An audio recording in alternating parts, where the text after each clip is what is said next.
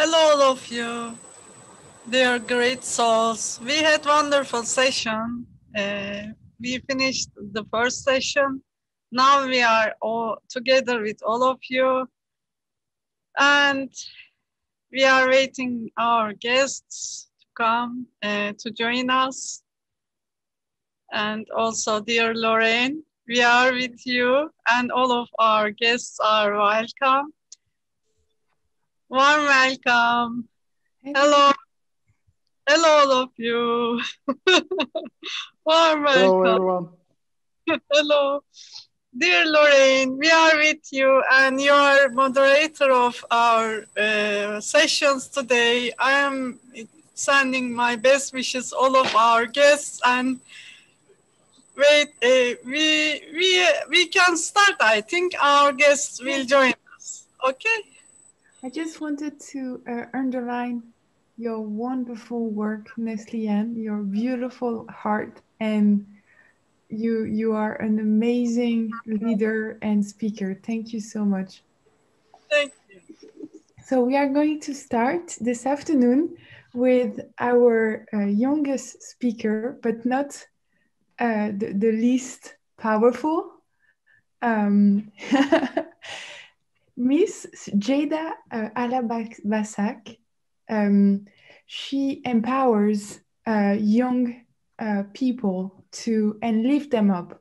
But I wanted to let her speak about her mission with her own words that are so touching. First of all, thank you so much for having me here today. It really means a lot. I think it's not only, it makes me really happy to have the opportunity to talk, but also it means a lot because as the people of my generation, we really enjoy having the opportunity to talk about ourselves, express ourselves, but it's obviously not as common as we would always like it to be like. So I really appreciate being here today. Thank you so much. So like if I have to talk about myself, so to start off, I would say I'm not only representing my initiative today, which I will talk about, but I also represent the youth group that is also really happy to have me here as their representatives today. And what we basically do is we are a group of teenagers, I would mostly say, from mostly Turkey, but other parts of the world as well. For example, as in the moment I'm in the United States, but basically we work towards like educating other teenagers and building different skills and just trying to become world citizens that are able to have a good grasp in multiple areas, which I think is really important. And if I have to like speak about my initiative, basically, I would say from a young age, I was always really like passionate about science, math, and was mostly interested in these like areas while I was at school. And as I grew older and was exposed to more like opportunities regarding coding, programming, perhaps, I realized I was really interested in this and started considering it as a potential career for myself. But over time, I kind of realized how like not like women, especially women of color, are not necessarily always supported in these fields. And a lot of younger girls do lack the opportunity or the necessary exposure to these like STEM opportunities I've been talking about. So what I first did was I started to like look for ways I could contribute towards bringing more diversity into STEM, which is science, technology, engineering, and math. And I first took action by contacting teenage girls living in different areas who I thought would be interested in my mission. And I researched and mapped out the necessary steps we each needed to take to reach out to the younger girls in our communities. We started having weekly meetings to discuss our work and brainstorm activities related to STEM and gender equality. And later on, we proceeded to mentor younger girls starting from kindergarten and going until 12th grade. And we organized weekly meetings, activities, and workshops during which we would help these girls. And over time, the more positive feedback I got from this like small community I created, the more like encouraged and motivated I became, I feel like. And like as in the moment, like I mentioned, we are mentoring or like helping out younger girls. And even though COVID has obviously like shifted a lot for us as well, we do continue our mission or like our work through virtual environments, including Zoom and our website and Instagram and all that other fun stuff. And I feel like the work we do is like really important because we're all mostly like teenagers working towards this, and we try to help other girls coming from different backgrounds to have perhaps like better opportunities than some of us may have had growing up. And also we try to create this safe space in which everyone can share their truth and their reality, because it's always really important to accept and acknowledge everyone's different experiences, even if it doesn't necessarily match with our own. For instance, if I have a guy friend who is also studying engineering in college, his experience is for sure going to be different from mine, but that does not mean that he can't understand me, he can't work towards solving my issues working with me. So I think it's really important to always be unifying and understanding and accepting of others. So We Lead is not only towards like helping girls improve their coding skills or improve themselves in science fields, but it's also this social platform that allows people to express themselves more freely. And I think that's really important. So I hope in the future, as time goes on, as I can continue like investing in myself as everyone else who is in this program right now, I hope to achieve even like greater things because I think it's like really important to work towards this mission. Thank you. Oh, I can't hear you. Are you saying something? Can you hear us, Jada? Oh, yes, right now I can. Yes. Jada, as a younger generations, what are you advising to understand your generation? Because I have kids as well. They are totally thinking different than me. Sometimes we have conflicts and crashes. What you advise to understand you better? Because in digital world, they wake up with digital and they are sleeping with digital applications. It is so difficult to get in touch with them. What is your advice to us to understand your generation? I think, first of all, even asking this question is a really important step towards understanding us, I feel like, because like obviously communication is the most important step. But what I would say is, since we live in the like era of technology and we literally have access to everywhere in the world through our phone, and social media is just so widely used and it's so common right now. So a lot of like teenagers or like people from my generation, we really like get to have a grasp of a lot of different places in the world, regardless of where we live.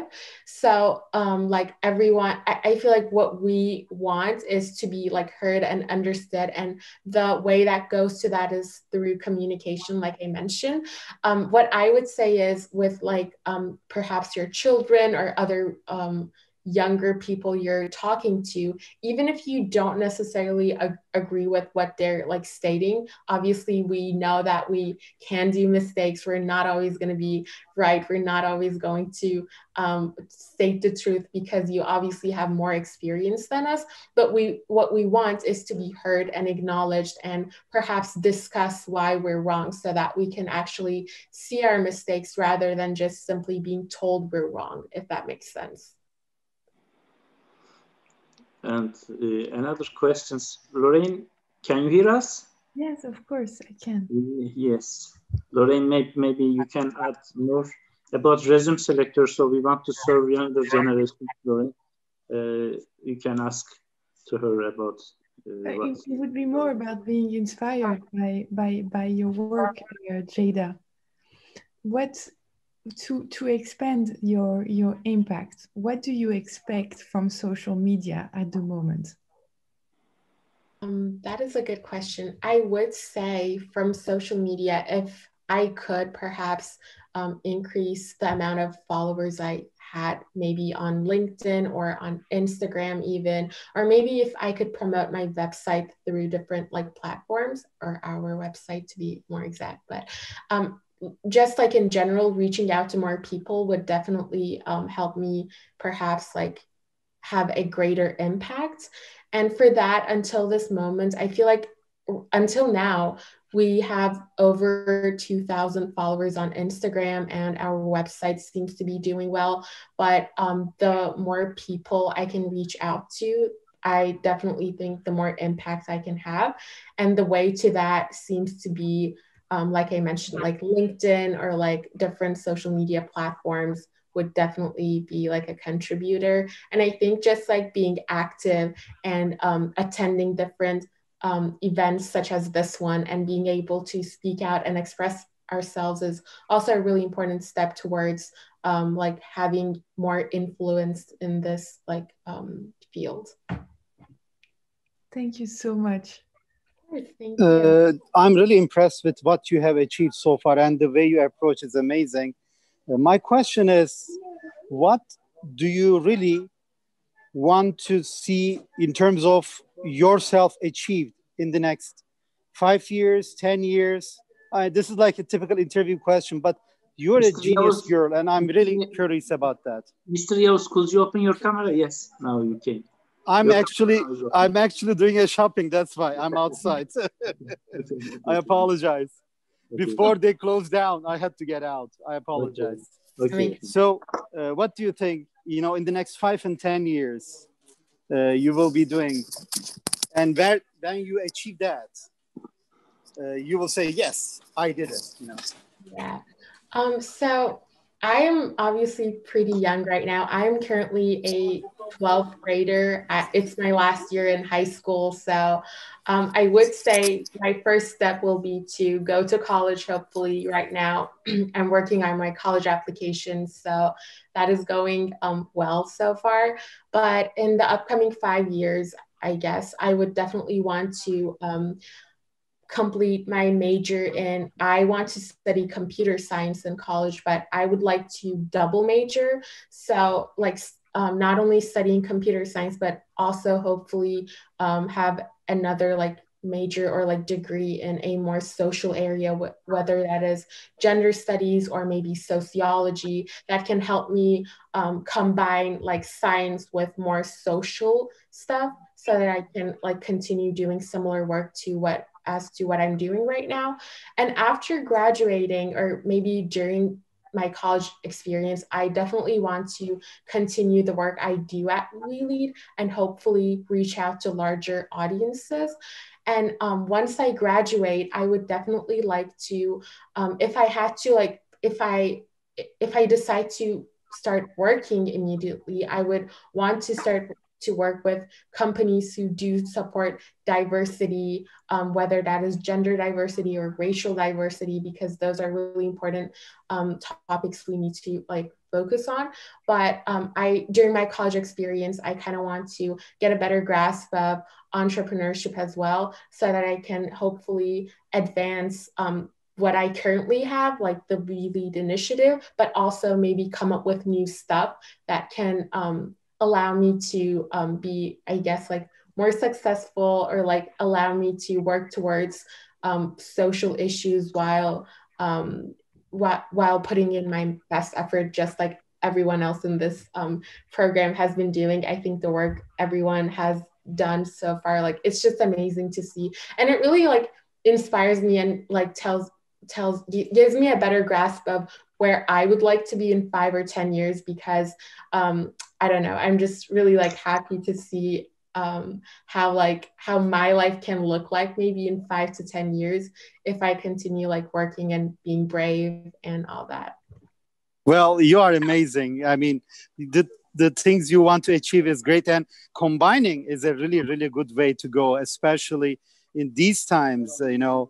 Myself as a physician, I have done an executive MBA and combined and moved to media and investment. So it's always good to combine different things in different geographies. I know you'll be very successful.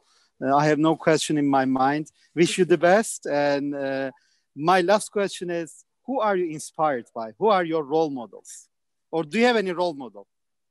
Yeah, I definitely do. One of my role models. So if I had to look at more like historical figures, I would say one would be Marie Curie, only because of her awesome work in science fields, despite the like times she lived in. She was actually the first woman or person, perhaps, I'm not entirely sure, who won the Nobel Prize in 2 different science fields, which I think is absolutely mind-blowing, especially considering how competitive the environment was with her male peers at her time.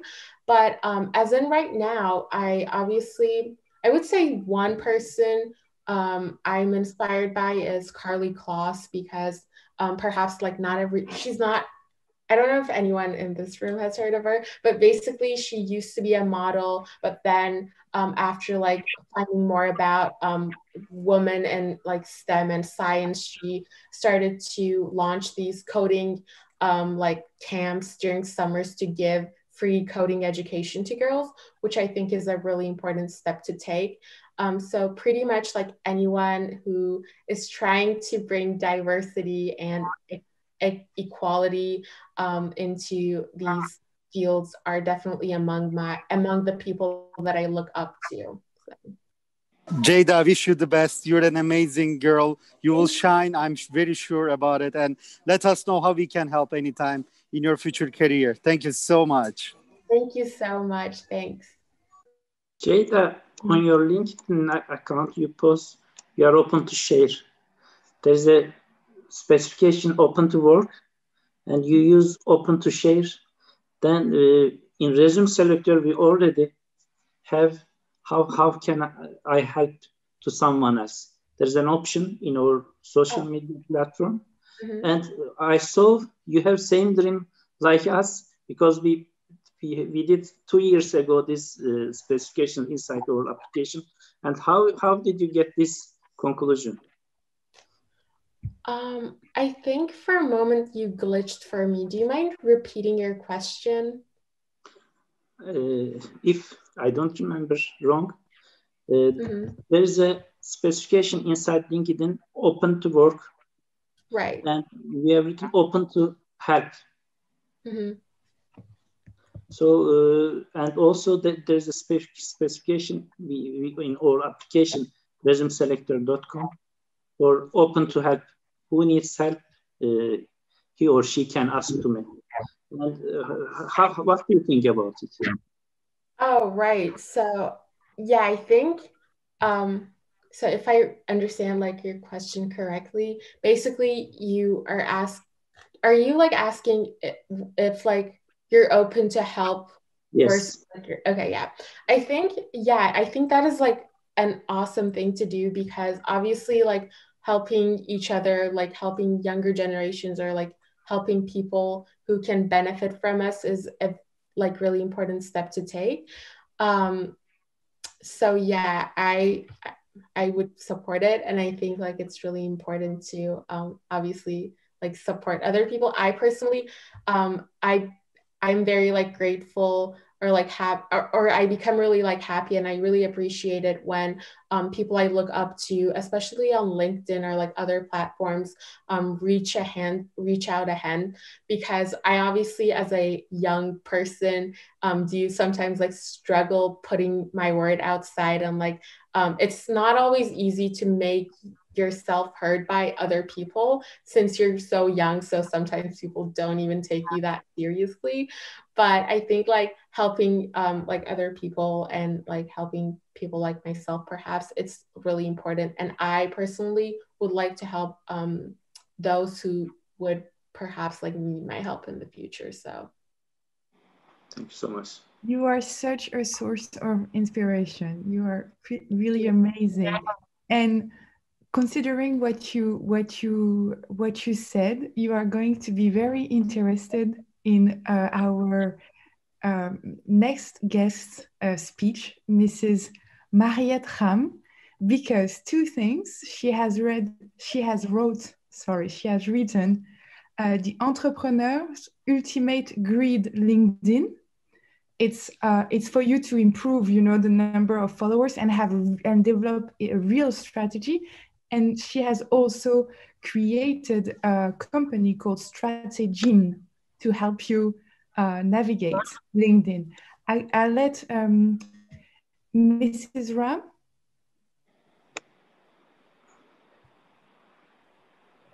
Mrs. Ram? Yes, hi.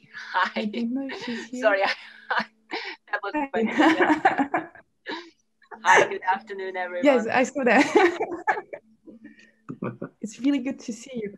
What to begin with, what would be your first advice to our Jada? First of all, it's an absolute pleasure to participate in this high caliber event. Absolutely delighted. And also I have to say that these are my personal experiences. So if it fits really well with you, use the skills, use the talents, use the skills, use the tips, everything that I'm putting out. If you think that it's absolute nonsense, then just let it out. So, but I'm here to give my 100% to what I've done, how I've done it, and what I think is really moving, propelling forward people right now in 2020, especially after an incredibly tough year that we've had. Yes, absolutely. Thank you so much. I don't know if you could hear what Jada was saying about LinkedIn a few minutes ago. Yeah. Yes. Could you repeat the question, please? Yes, I was asking her what she was expecting from social media platform at the moment, and she was saying talking about increasing her numbers of followers so that she can spread her wisdom that she's gained through her different projects. You have written this fantastic book about LinkedIn, the grid, entrepreneurs ultimate grid on LinkedIn, and also you have a strategy consulting agency, Strategin. What would be your recommendation for her? Oh, my recommendation, my approach really is a omni-channel, a multi-channel approach. And it's actually quite intriguing how I kind of landed in this position, because my background is basically digital PR and marketing, and I primarily work with ultra high net worth and high net worth and family offices. So when the crisis really hit Europe, turning of February, March, suddenly I just basically ended up seeing myself as basically from Monday to Tuesday, it's like life completely stopped. And I don't know what your experiences are, but it was seriously like from Monday to Tuesday, absolutely nothing. And I got a call right after that. I got a call from a friend of mine who is co-owner of a PPA manufacturer in China.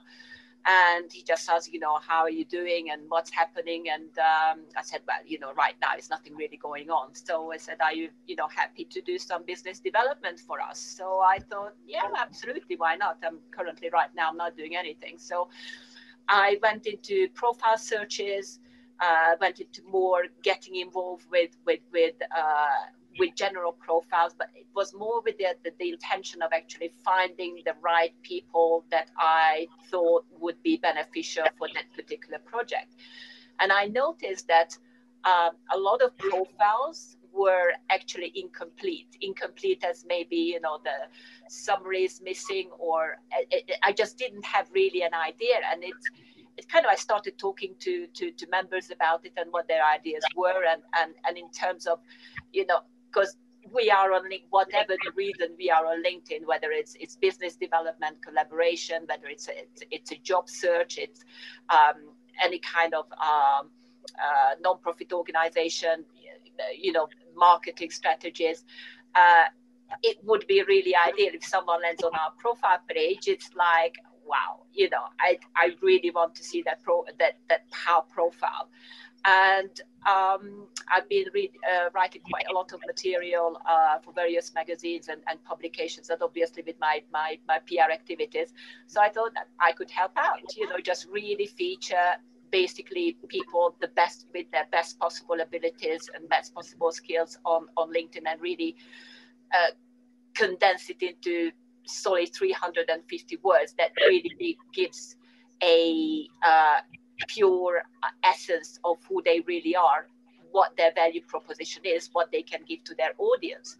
And I noticed really there's been a huge shift of that right now, of members who are on LinkedIn. They are really looking for what is this value, what is this person, what does this person stand for, what is the value that this person is giving? Can I actually associate with this value? The person's value is actually resonating with my values. Where do I actually see that connection? Because although it's okay, it's companies and various deeper levels that goes inside, but fundamentally, people want to connect with people. Humans want to connect with humans. Humans in plural. And I'm personally, I'm very hands-on. If someone sends me a direct message, whatever it may be, if it's a hello direct message or it's a pitch direct message, I will answer it.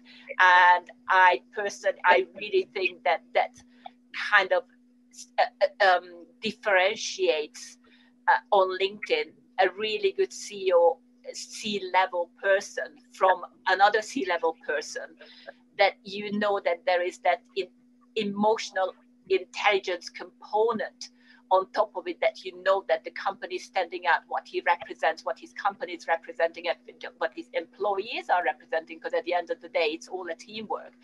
It's all something that I can associate with, and I can certainly believe in this course. And I think those are the points that can really make strong and profound collaborations. So with respect of, you know, where the value is coming from, is definitely its authenticity, really giving out of what the company is, what the person is all about, and finding and reflecting it back from the audience. You know, whatever you're seeking is seeking you at the end of the day.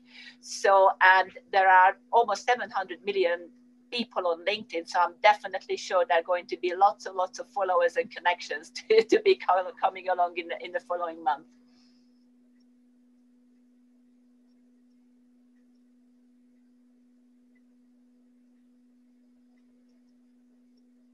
You are muted. Yes, so sorry.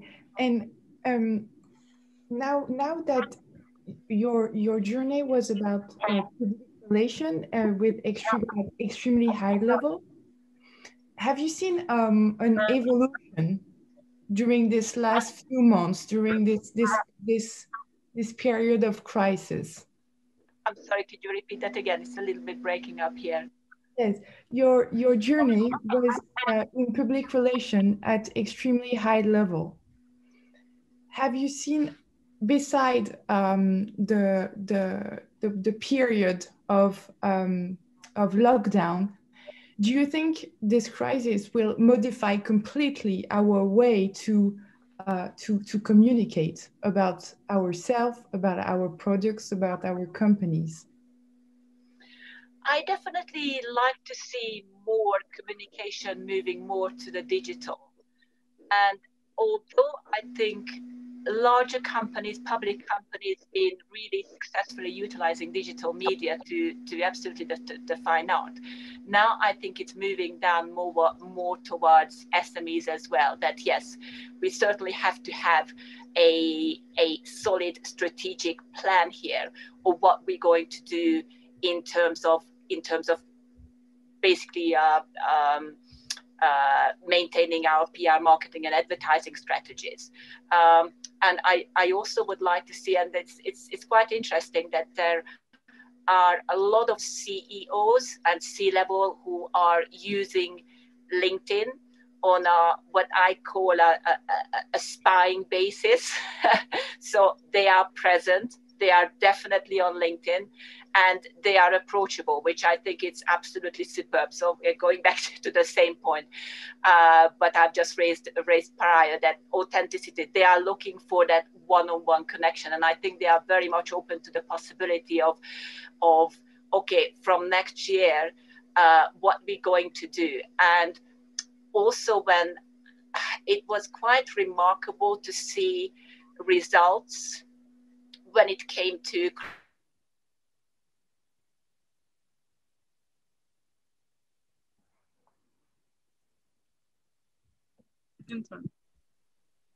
offices shut down, you know, suddenly the digital resources had to be really mobilized, but on an absolutely massive scale. And this, how do you maintain the integrity and the trustability of a company with the employees? Because at the end of the day, your employees are your best advocates. They are your best ambassadors. So it's the kind of communication channel that I see it as, from a company basis to the ambassadors down to the public. But the ambassadors really who are enabled, habilitated, this kind of digital flow through LinkedIn and through other networks as well. So I think it's suddenly there's a realization that, you know, employees and stakeholders, you know, they can be a huge, massive part in the digital feedback, what we are getting, and how is the best possible way is to actually to mine this in a way of that, yes, we are looking after people, we are making changes, we are pivoting. These are the various strategies that we are aligning with in order to continue our development, our functioning. Yes, I mean, the digital resources, and I will see this definitely as an ongoing trend, that digital communications and digital apps and facilitations, there's going to be more part of everyday life. And nevertheless, it kind of underlines things of, you know, from a human perspective, when you see that the human-to-human contact is just so much more, what's the word I'm looking for, rewarding. And there are various biochemical processes in the body when obviously when there's a face-to-face meeting, when it's a handshake going on in the boardroom. And so how will that be able to manage? There's been a lot of association going on between mental disorder and depression and isolation, various issues with increased use of digital communication channels. So that will be an interesting trend to watch really in the coming years, and it's definitely mental health and C-level, although not many are actually venturing into the topic. I think it's absolutely fascinating. It's worth a huge discussion in itself. Absolutely. And we would love to continue on that subject, but would you mind, and for days, I mean, but would you mind if we go a little bit more personal, so that you can share part of your journey to success with our audience? Okay, I'm very happy. Just a straightforward question, and I'm happy to answer any questions. So basically, you are where you are now, and what were the elements and key points that you tackled that brought you to your level now, so we can learn from you? Wow, that is just such a complex question. That is seriously complex question. I think personal development, professional development, sum it up over a course of 20 years, although I hope I'm still still having my youthful looks. It's certainly something that can't be summed up in 5-10 minutes. If I really have to pinpoint the turning point, there are certain aspects where there are certain behaviors and there are certain beliefs that a person goes through from very much from a career point to up to where I can say that, okay, I'm successful, I believe in what I'm doing, and I believe what I'm doing is right. I remember back when I was in late teens, 20s, in my 30s, and early 40s, and I'm just seeing this really profound self-development journey, and I can only speak from a female perspective here. Maybe a male, maybe a gentleman would experience this from a completely different perspective, but me being a female, that's all I have experience with, is that I really embraced my emotions. I really embraced my the emotional intelligence, so to speak. And it kind of may sound a little bit elevated in a way, but when you look at it on a daily basis or on a practical basis, what that entails is really about learning about one's emotions. I think it has been touched on the basis that we are incredibly emotional human beings, and the emotions are associated by thoughts. So once one understands and tries to control the thought mechanism, that will have direct impact on the emotions, and the emotions will have direct impact on the result that we are getting. Now, if I'm thinking back, I very much had to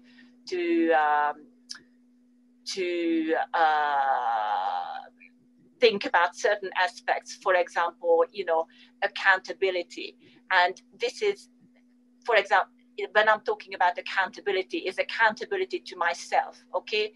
Not putting the blame on someone else. These are the points of emotional intelligence, and it has been proven that emotional intelligence goes a lot beyond and significantly contributes to success of successful organizations as opposed to simple IQ. EQ is massively important, and maybe ladies have got certain advantages here, because we are a little bit tend to be more in line with our emotions and tend to recognize really of how we feel at certain situation, how we feel about ourselves, and can also relate to how others feel towards us in a certain situation. So this can really help with communication skills. Yes, confidence. There is another issue that I can see evolving over the years. Honesty, trust. How learning to inspire and motivate people through really learning from. I believe that whatever I've personally gone through, and I've got a bestseller book about this as well. This is another bestseller book that I co-authored. That I believe that our personal experience, everything that I've gone through in my life, I would go through it again, without any question, because it made me the person who I am today, and it made me this confident person. If you talk to me probably 5 years, 10 years, 20, 30 years ago, I would not be the same person. So I had to go through that experience, and I really encourage everybody that, whatever that experience, it had to come into your life because it was meant for you. Whatever negative is happening, whether it's a loss of a partner, either to any life-threatening illnesses or suicide, loss of a child, a loss of a parent, various businesses that are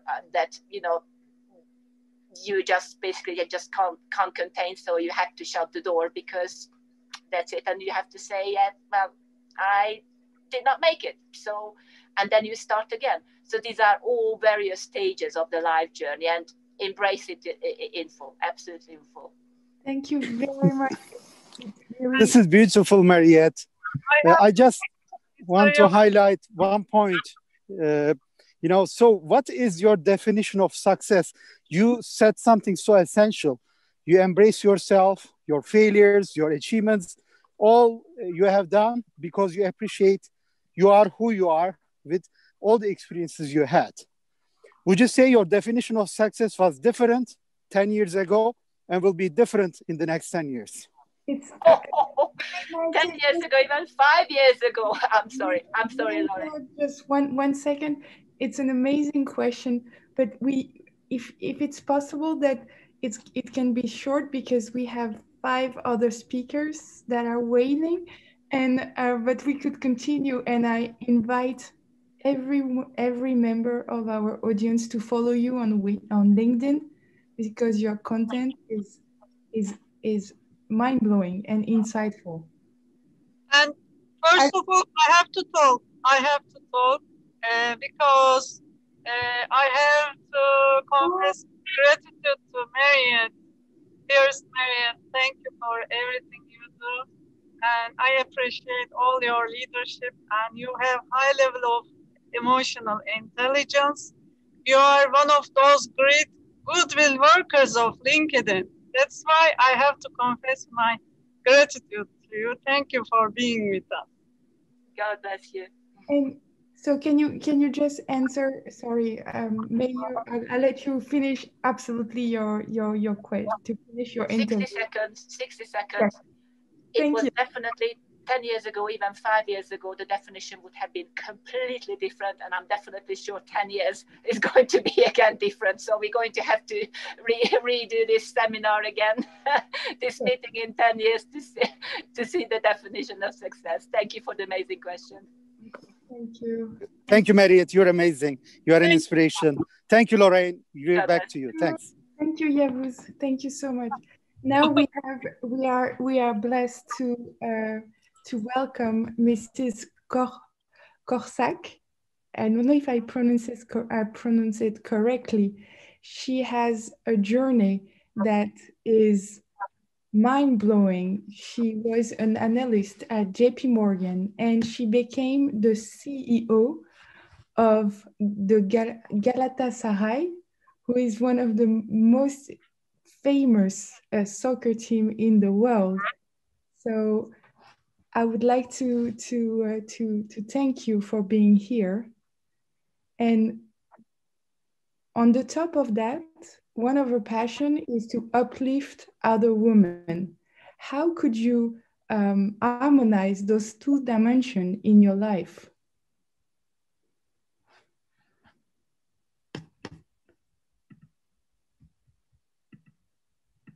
Maybe she's not here.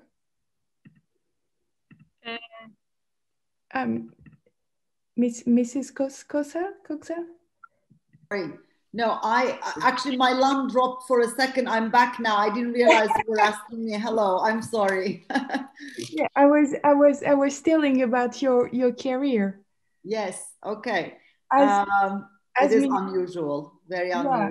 Yes. And as Mrs. Ram, you have reached like the extremely high level in your field, and it was JP Morgan and then CEO at the Galatasaray. Yes. And on the top of that, you have a second dimension in your career. It's uplift your passion to uplift other women. Yes, exactly. How could you harmonize those two dimensions in your life?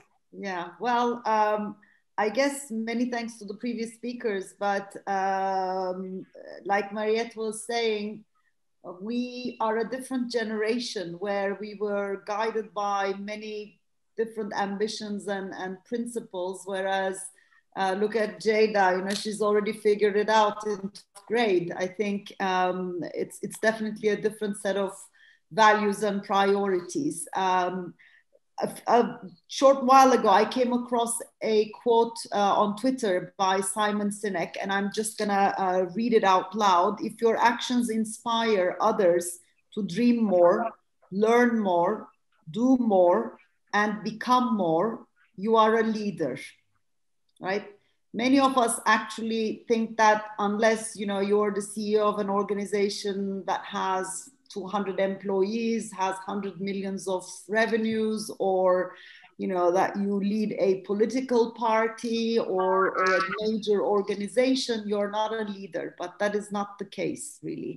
So very quickly on my career journey, I am a graduate of Brown University. I studied economics and international relations, and started out my career as an investment banker in the US, in New York. And then in the 10th year of my career, I had just delivered my second child. I was working for a private equity fund, which had invested in Galatasaray.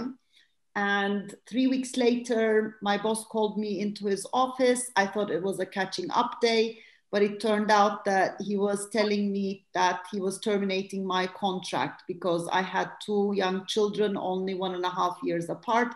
And he thought that I couldn't keep up with the pace of the fund anymore. I was extremely angry and hurt. I went out and hired a lawyer, but the president of the club was actually my former client from Citibank. I had sold this company to Allied Signal a couple years back. And he said, Ebru, the easiest is to stay in your comfort zone and open that court case. But why don't you step out for a second and try this new opportunity? Come work with us as an interim CFO at the club. I thought about it and I said, why not? You know, let's give it a chance. So magic is sometimes outside of our little comfort zone. And of course, it was an extremely difficult career because football, as many of you know, especially in Turkey, is really a man's world. And during my time at the club, I worked with 6 different presidents, 10 different boards. And every time the president changed or the board changed, it was always the same question. Why do we have a female CEO? What would she know about football? But what I knew about football, the revenues when I got there in 2000 were 20 million. When I left in 2015, it was more close to 200 million. So it seems like I did know something. I built the stadium. I merged our 3 different companies in a very complicated reverse merger transaction. And we were very successful during the period. We won several local and national cups. And also I started with an effort to be more present in the international world of football. In 2010, I was the first woman to be elected to the board of European Club Association. And it was a big honor. I got to work with the greatest names of football. Many of our spectators will know them. Karl-Heinz Rummenigge, CEOs of AC Milan, David Gill, CEO of Manchester United, presidents of Real Madrid, Barcelona. So it was a wonderful period. I then became the General Secretary of the Turkish Football Federation, which only lasted 4 months and 5 days, a horrible, horrible experience. It was my dream job, but it just didn't go well. I was out the door in 4 months and 5 days. And that's the point when after a wonderful 20-year career, you're like, oh my God, what's wrong? What's wrong? What am I going to do now? And that's when you start evaluating, you know, what went wrong and what you could have done better, perhaps. And that was the moment when I started becoming more aware of how I only focused on my career and helping my organization, but never really looked outside to help other younger people or, you know, the women in this field, which were not even a handful, basically. So it was a very difficult period because there was also a really nasty social media defamation campaign against me. I received death threats and, you know, for being the female General Secretary of the Turkish FA and many different other things.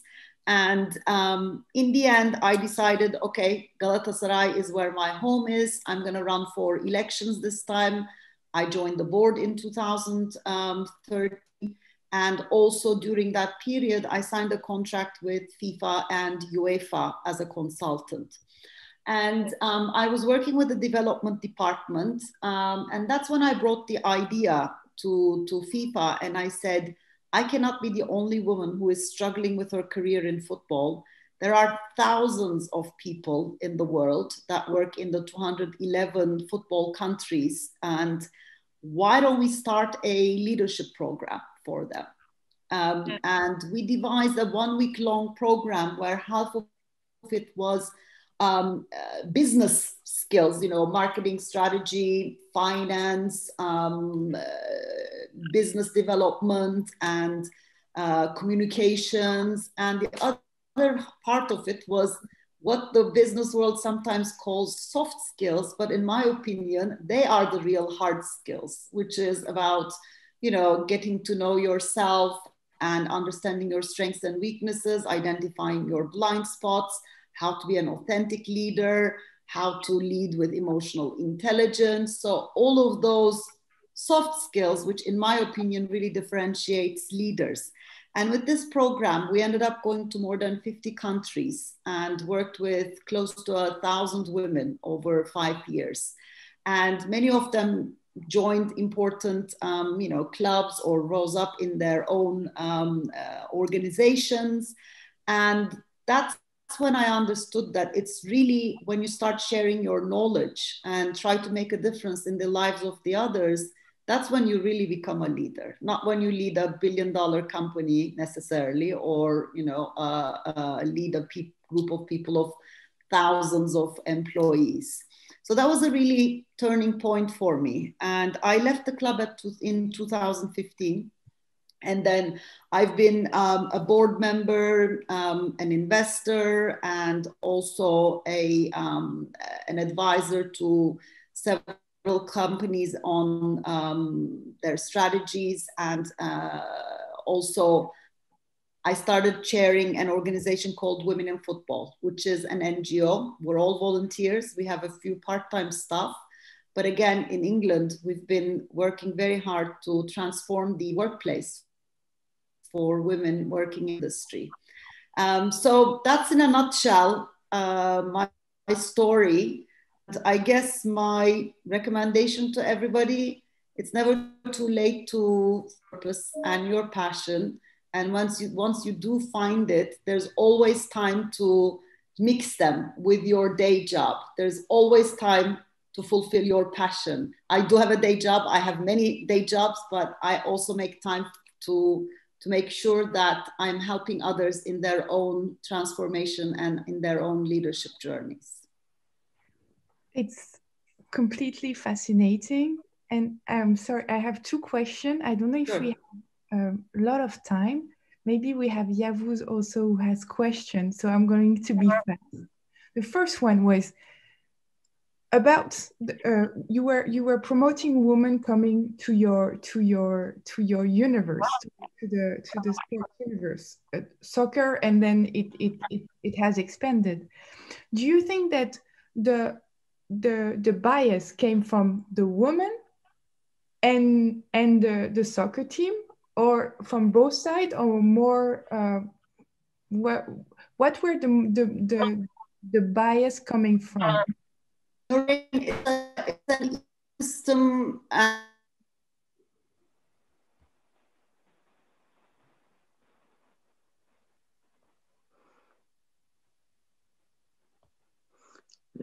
I think she's disconnected, Lorraine. Okay. Ebru, she's great leader. Her quality of leadership is really fascinating, and she's always inspiring us. She's our friend from Harvard Business School, and she did great presentation 2 years ago in Harvard Business School. Her career all is inspiring ladies and men, especially men-dominated world. I think connections. Yes. I think she's disconnected. Maybe we should move on to the next speaker. Yes. I don't know if Boris, are you connected?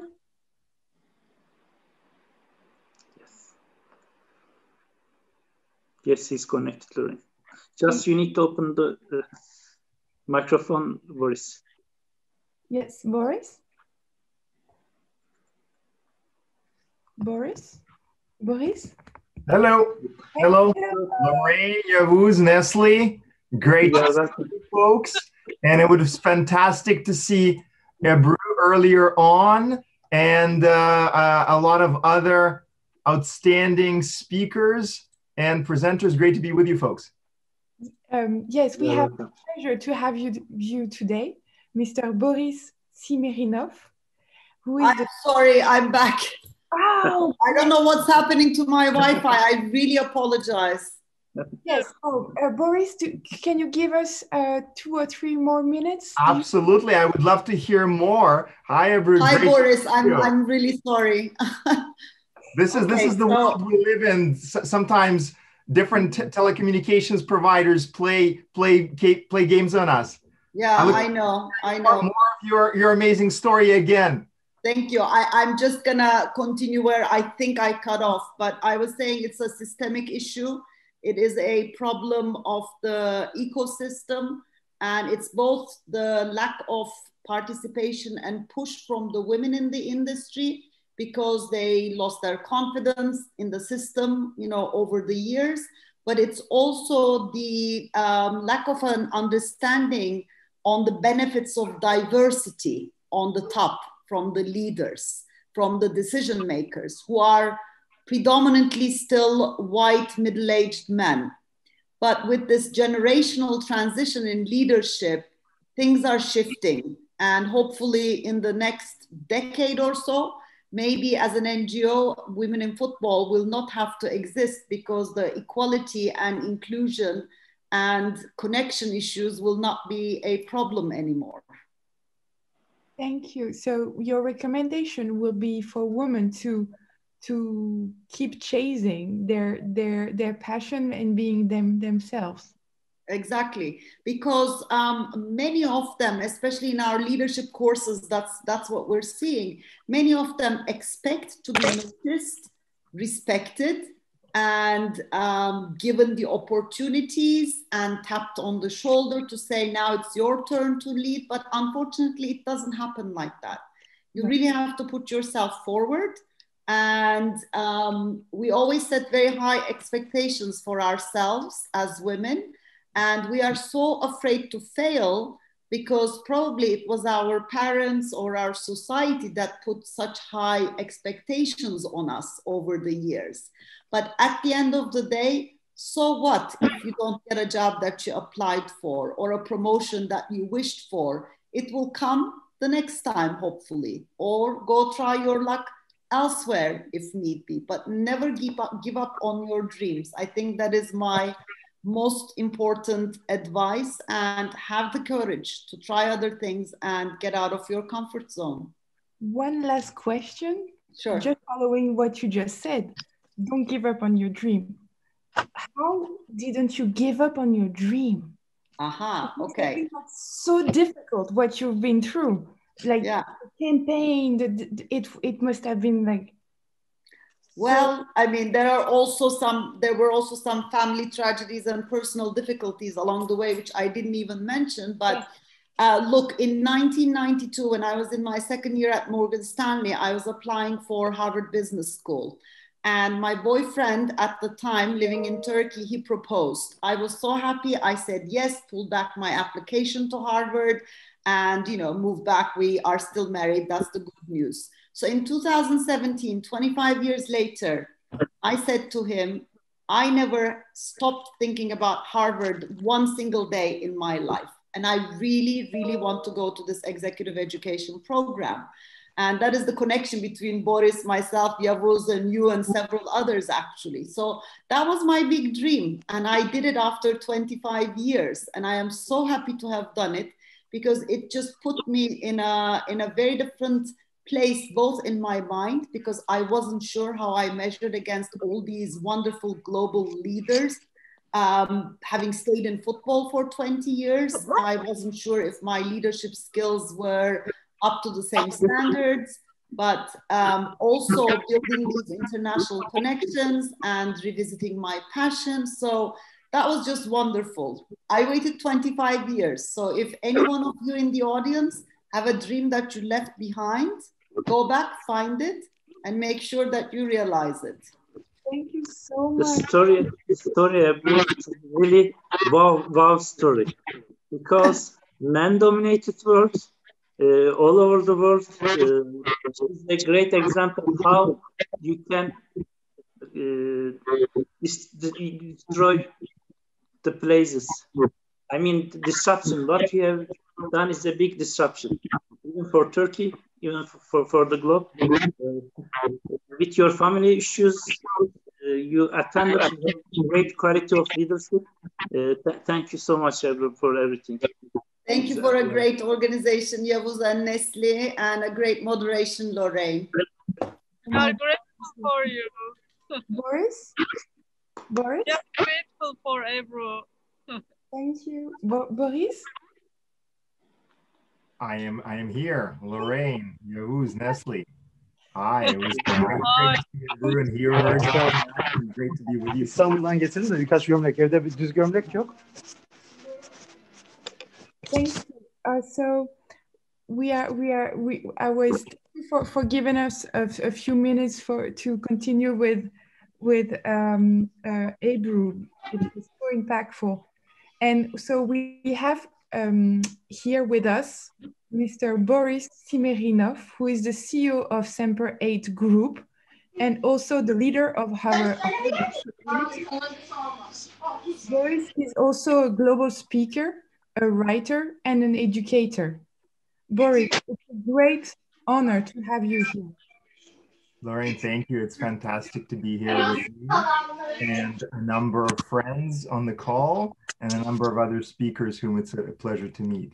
And of course, our wonderful audience, which I've seen have been commenting on the event throughout the previous days. Great to be with you. Thank you for having me. Thank you so much. Boris, what can you tell us about your company, Semper 8 Group? Sure, Lorraine. Semper 8, we're currently an interconnected group of Semper 8 Capital. We work with family offices, ultra high net worth individuals, and we do also merge and acquisitions and advisory assignments and restructurings. And then Semper 8 Health, where we're very much excited about the ability of healthcare and life sciences to bring extremely positive impact on people's lives. It is an area that stimulates us intellectually. We think there's some great economic fundamentals in the space. So we work with early stage businesses and we advise companies in healthcare and life sciences broadly in Semper 8 Health. And then Semper 8 Media, we work on innovative and thought-provoking content in the areas of film, TV, digital, and platforms. And that's Semper 8. And can you please tell us a bit about your journey to Semper 8 with a global company? Oh, sure. Thank you for asking. I was born and raised in Russia and lived there up until the age of 18.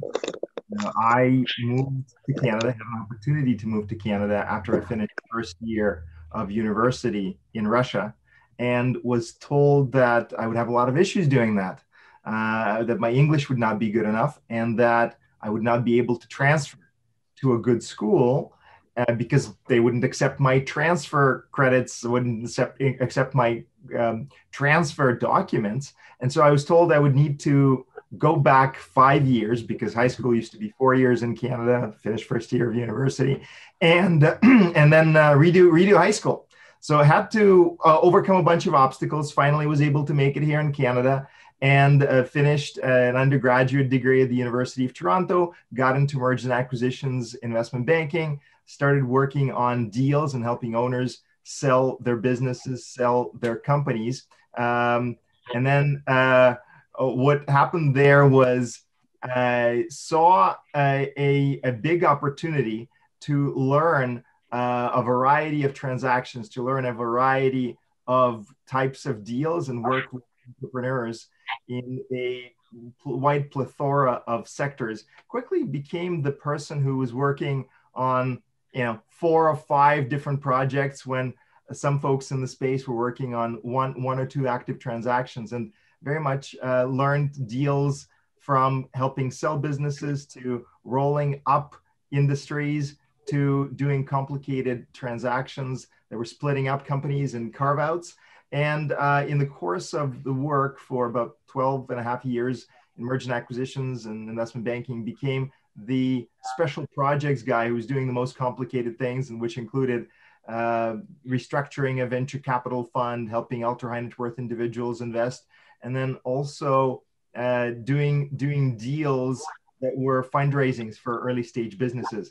And this was in healthcare, in food, industrials, telecommunications, entertainment, a wide variety of sectors. And then at some point, I had a view and I had a desire to be even more impactful to businesses, to follow on some of these special, unusual projects, specifically the venture capital fund restructuring, the investments with ultra high net worth families, and switch over to that side. So I started working with the family office of the chairman of the firm where I was previously.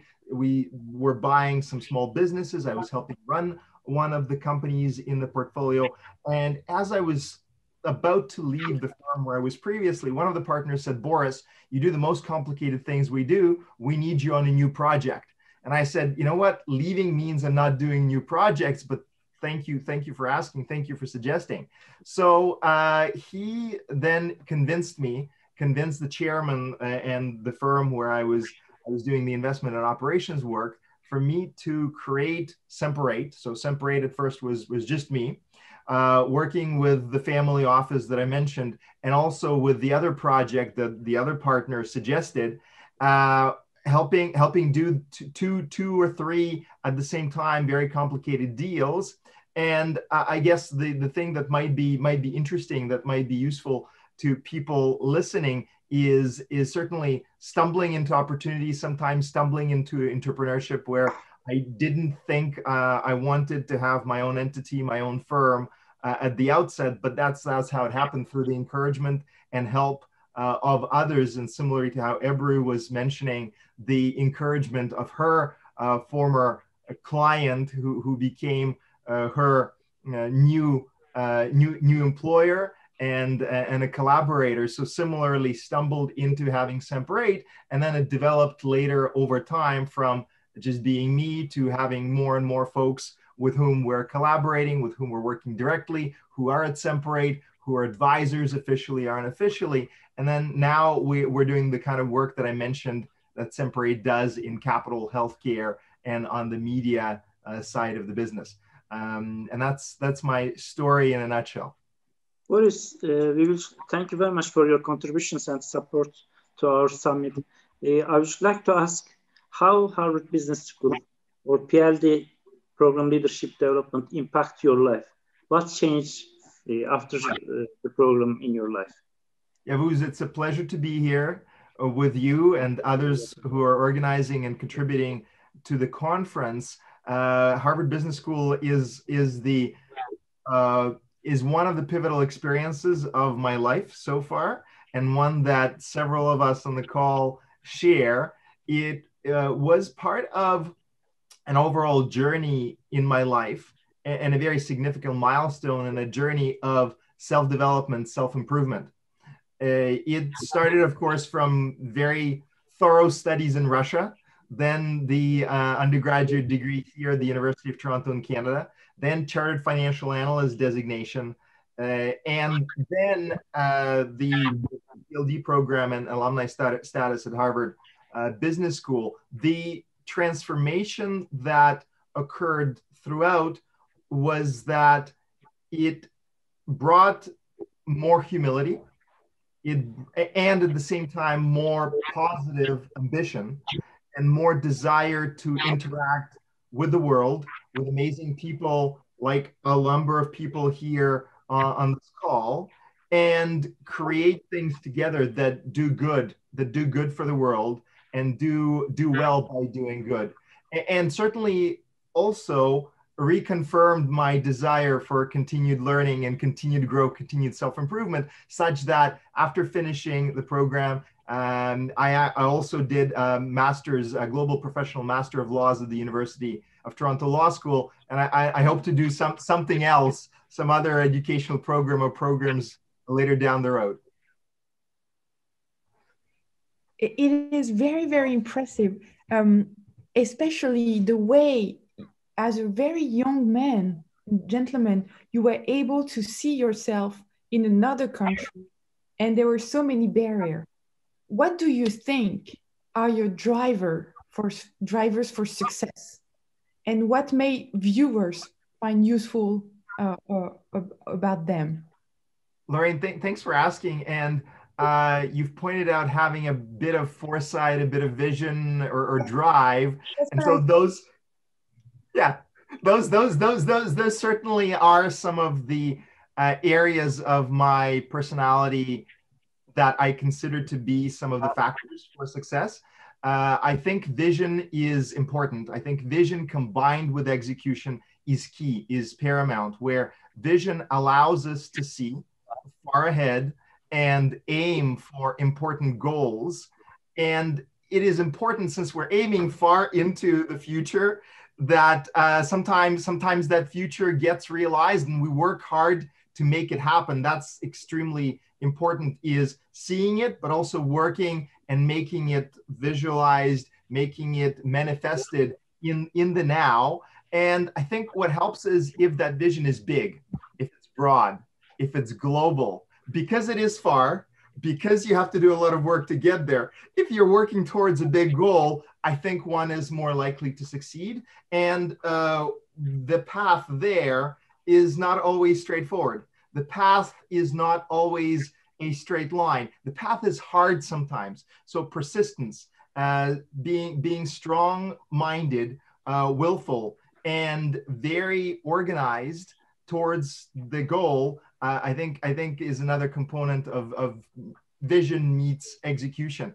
The other thing that was shared earlier is bringing people together and keeping different kinds of resources also pointed at that goal. So I think there's a lot of amazing energy that comes from people who are inspired, from people who are focused together as a team towards achieving the goal. And that is partly through their support, that is partly through their engagement, that is partly through the incentive. So I think one of the other big factors of success so far has been being able to work very collaboratively with people and help people see the goals and vision that I have, or the other way around, support other people's and buy into other people's vision and goals. And the other pieces that was already mentioned to a degree earlier in Yavuz's question is interconnected self-growth.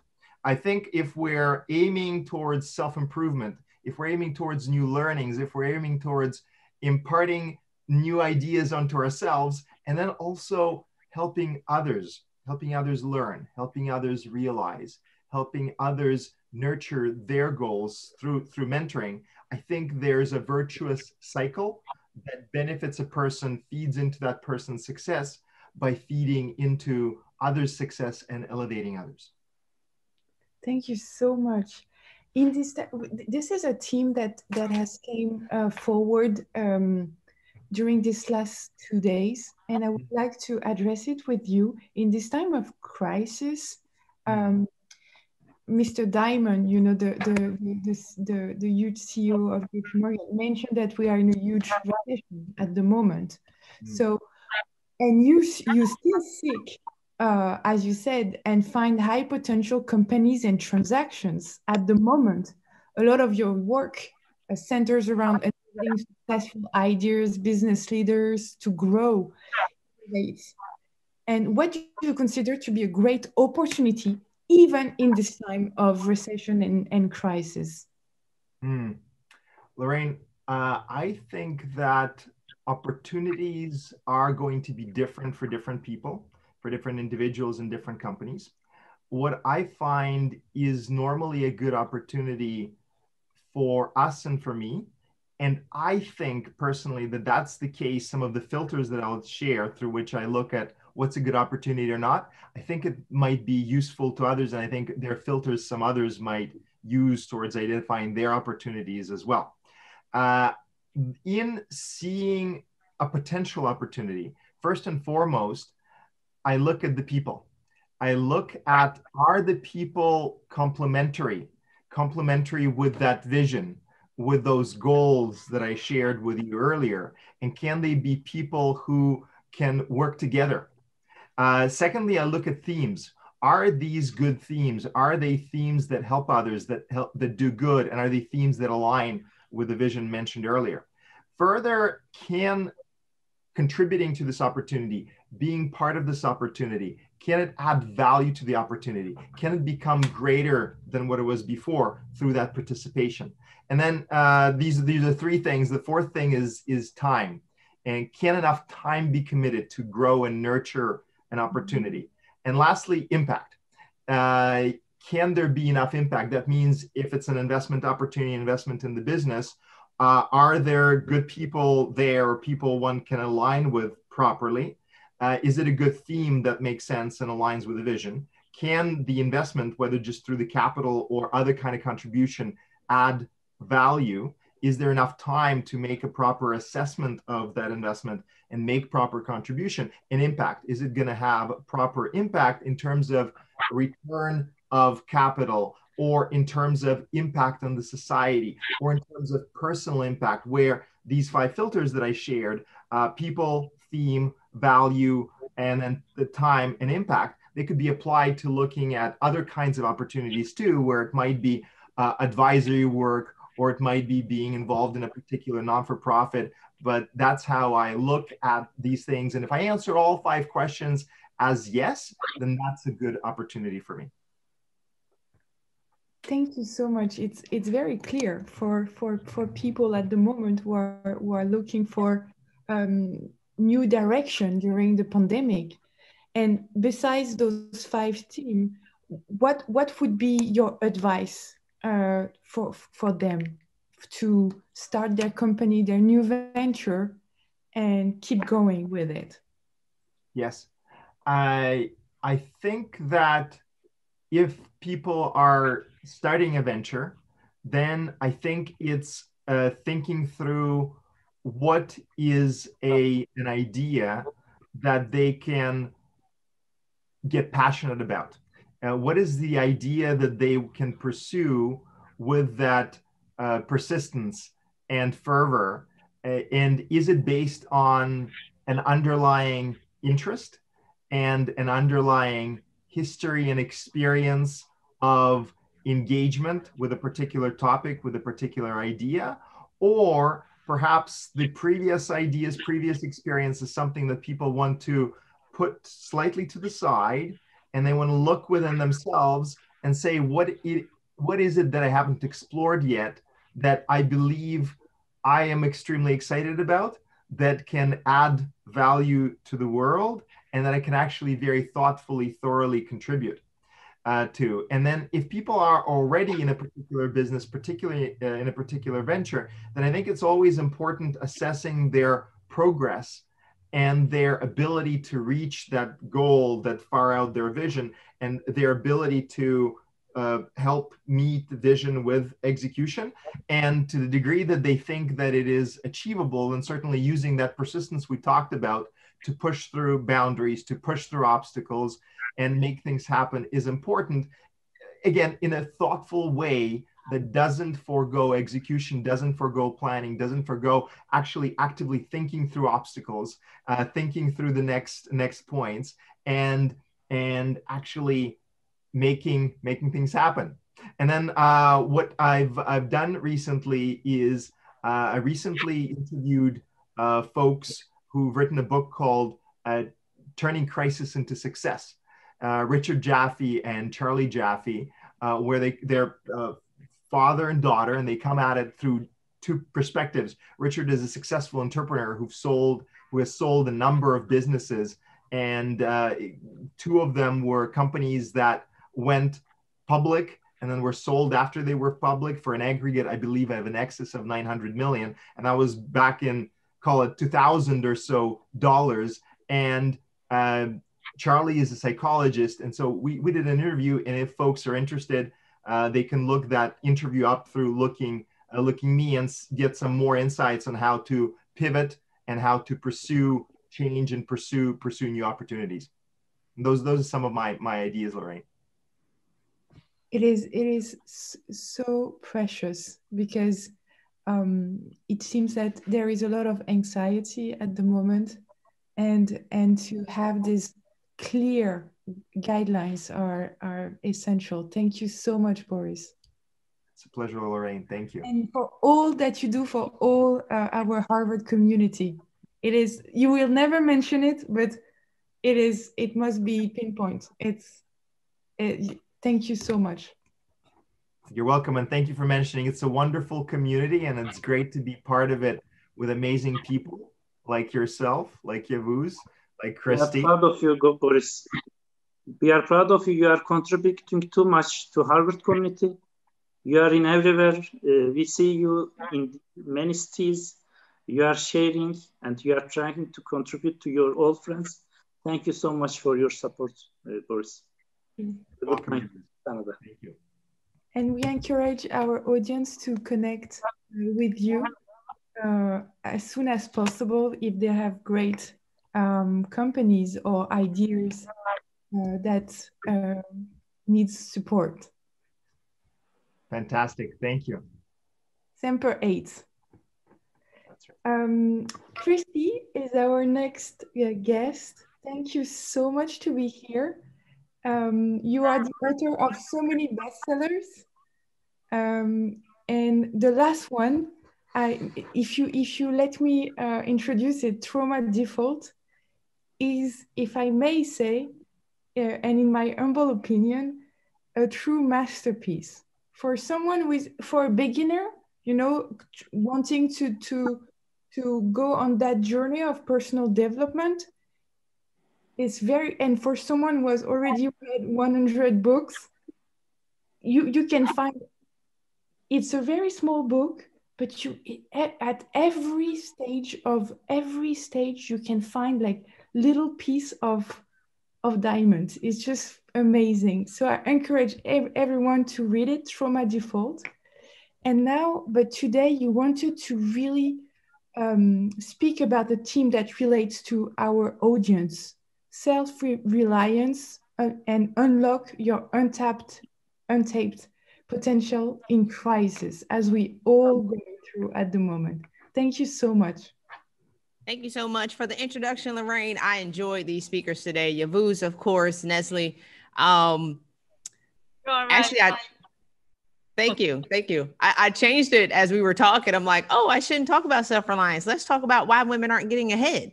But I think they're one and the same. And yeah. So one of the things that EBRU said was, she said that women lose confidence in the system.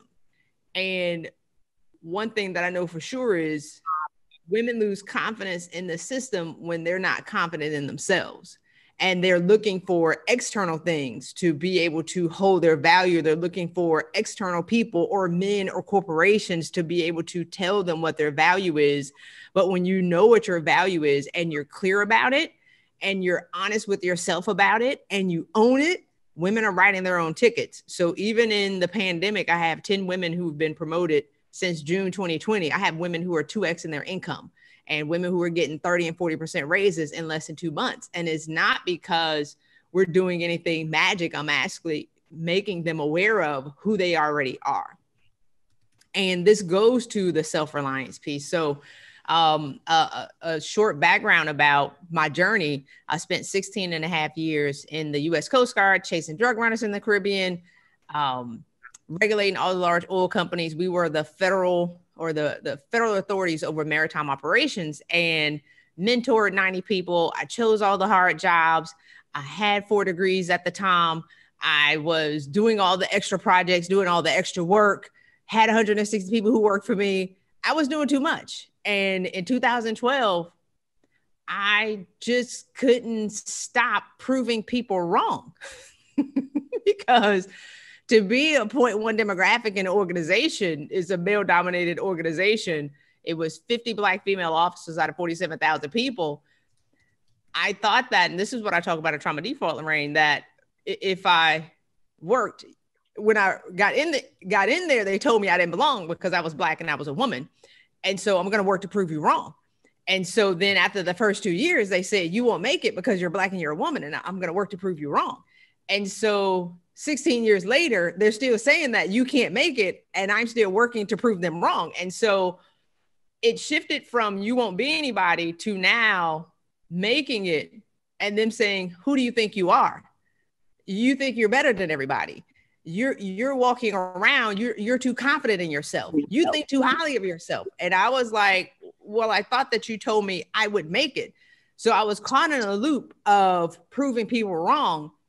But a lot of challenges that women have is before we even entered the workplace, we were told when we were younger, you won't make it because you're a woman. You won't make it because you're a girl. Girls aren't supposed to do this. Girls aren't supposed to be smart and outspoken. Girls aren't supposed to be. So by the time we get to work, the loop is just a culmination. And so I resigned with 3.5 years left to retire with a full pension because I burned out and I was partially cray-cray.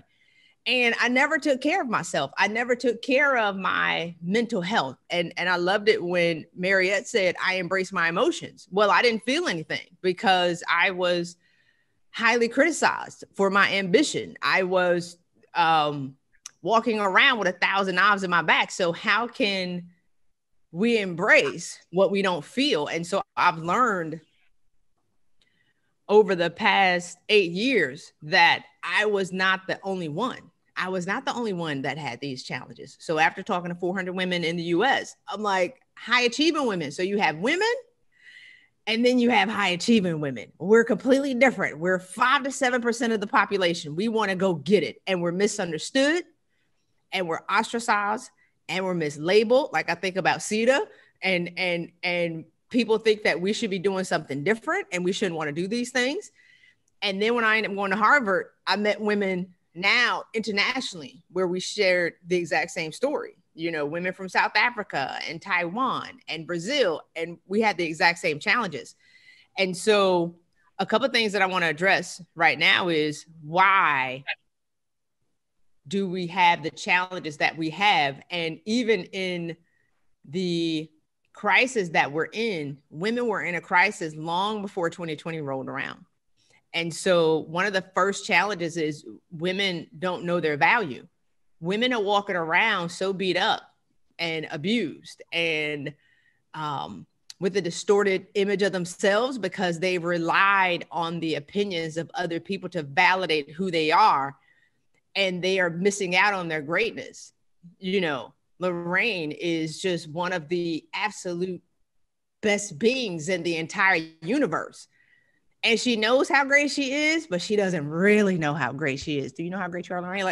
Like women can't imagine how great they are because we want other people to think that we're great, but we don't think that we're great. And the gap is where we crumble because we're waiting for somebody else to value us. And they were always going to get it wrong because they're always going to expect that you should be somebody other than who you are. And so when women get clear on what their value is, and really the trauma default is, who told you a long time ago that you wouldn't be anybody? Because this is the story that's playing in your head.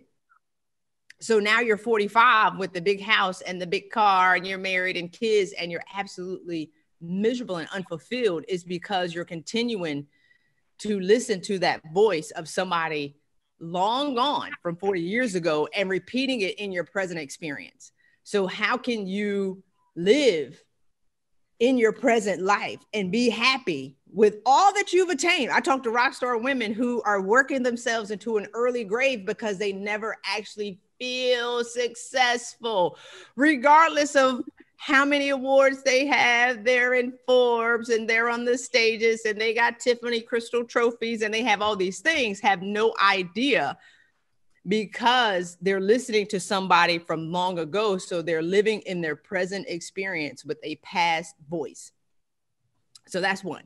Two, women don't have a clear vision of what's next because they're stuck proving somebody wrong. There's a quote that says, revenge is the best success. Well, not really, because revenge is you're working to prove somebody wrong. So you're still thinking about this person and what they said to you, and you're not looking at your future, because you can't address your past and see your future at the exact same time. So anytime that you're digging into the past to prove somebody wrong, or to, you know, whether it was people, all these single women want to get married, right? And then I talk to married women who are fighting the effects of what their husband said to them. So you have the life that you're supposed to have right now, which is what EBRU said. So you can't address the same thing at the same time. So if you choose, this is for the men and women, because I speak the language of champions. Focus on your future only, and let the past do what it's going to do, and understand without the people that told you that you wouldn't be anybody, without the teacher that told you who you wouldn't be, without the opposition, because successful women, we are the watch me women. We are the I will prove you wrong. I will work 80 hours. I will do whatever it takes to shove your head in the mud with my achievement. That's who we are. So understand that if they didn't tell you that you couldn't make it, you wouldn't have the fire to continue to propel. But now you have to forgive them and let it go, and actually live in your passion, and live from a point of passion and not from a point of pain. And then the last part is, once you have a clear vision of who you are, once women have a clear vision of what's next for them, you just got to ask. Ask for what you want, and ask for it because you now know that you deserve it. Ask for it because you're standing on you're living in your present achievements, and you're living in your present greatness, and not from a point of a distorted vision of yourself because you have no idea who you are. When you're clear on who you are, you will ask for what you want because you know that you deserve it. And then the very same people that you thought were holding you back will say, okay.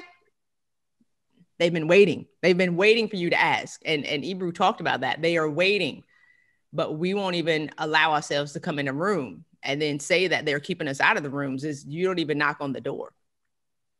So there is a scripture that says, ask and it is given, seek and ye shall find, knock and it shall be given unto you. But we got to ask. Thank you so much. If I may ask a question for members of our audience, because it's you use the same term as Boris, TSIMERINOV, the term vision. Mm-hmm.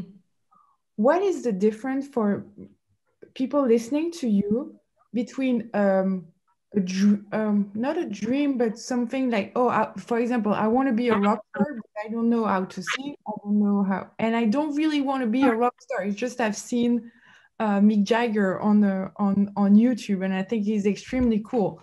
But then with what you call, both of you call vision, what is the difference? How can you say, I'll go for this and not for that? Les Brown said, actually it was Les Brown or Joyce Meyer said, it was Joyce Meyer that said, I would rather wish for a lot and get a little of it than wish for a little and get all of it. So vision is something that's greater than you've ever seen. Vision is bringing Resume Selector to fruition, because that was an idea that you had, 3 years ago, and surviving the middle of it. So the difference between vision and a wish is, how bad do you want it? And it's so big, but you are the only person that can attain it, because the vision is given to you. It's clear on the greater part of who you're meant to be, but you're not the person who can attain it right now. And so what are you willing to do to be able to get out of your own way and not allow other people to talk you out of it, because it's the dream that you have. And so I ask a lot of people, where do you want to be in 5 years? And they're unclear. But Lorraine, as I continue to dig and dig and dig, and I ask them the question 8 different ways, they've already seen who they are meant to be. But because it is so big, it scares them. They don't believe it. So we all know, Dr. Miles Monroe said, we were all created to solve a problem for our generation. But many people get a job, but the job is not the work that you were called to do. And YAVUZ were meant to bring Resume Selector to the world to be able to assist people in these times, in these challenging times. That is a vision. But will you survive the middle? Because I'm going to challenge you to make sure that you deserve to be at this place of success. So you would say that Resume Selector came to fruition because you were there? No, you saw in your mind Resume Selector, right? So there are some times when you saw it, boom, it hit you in the head like an idea, and you believed it. So we all have ideas of being greater. We all have ideas that are coming to us, and one idea will change your life.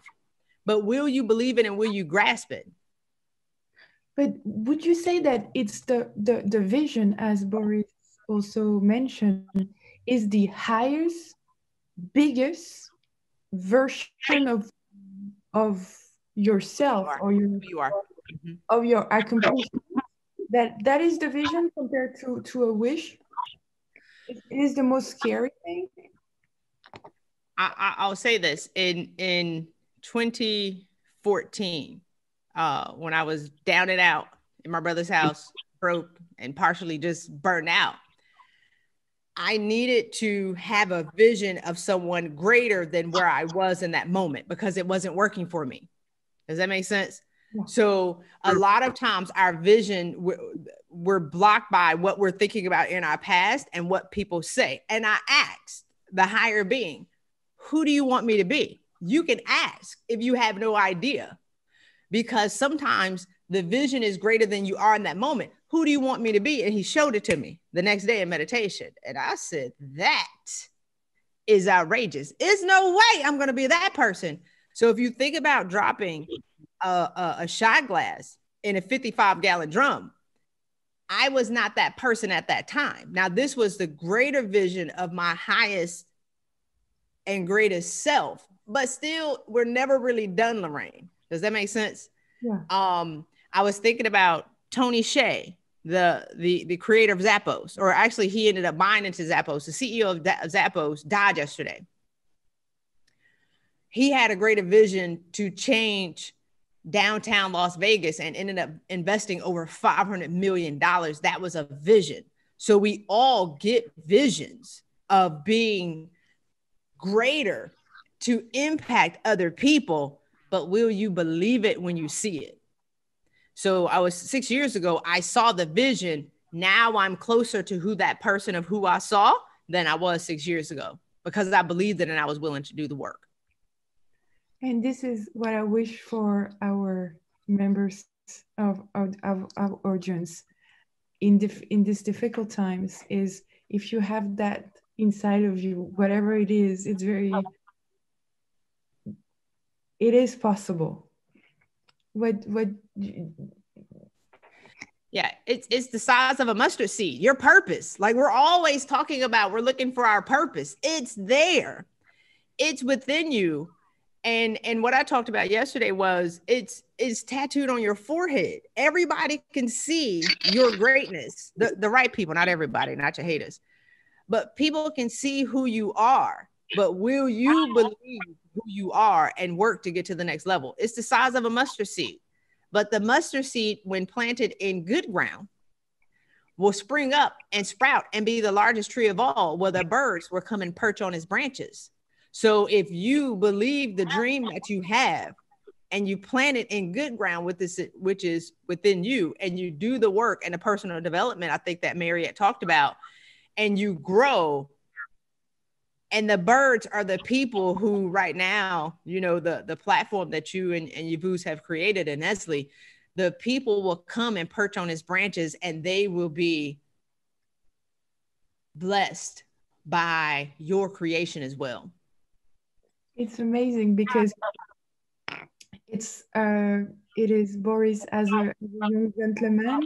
It is Yavuz also who came back to Happy Group and had this exponential growth and now spreading the word.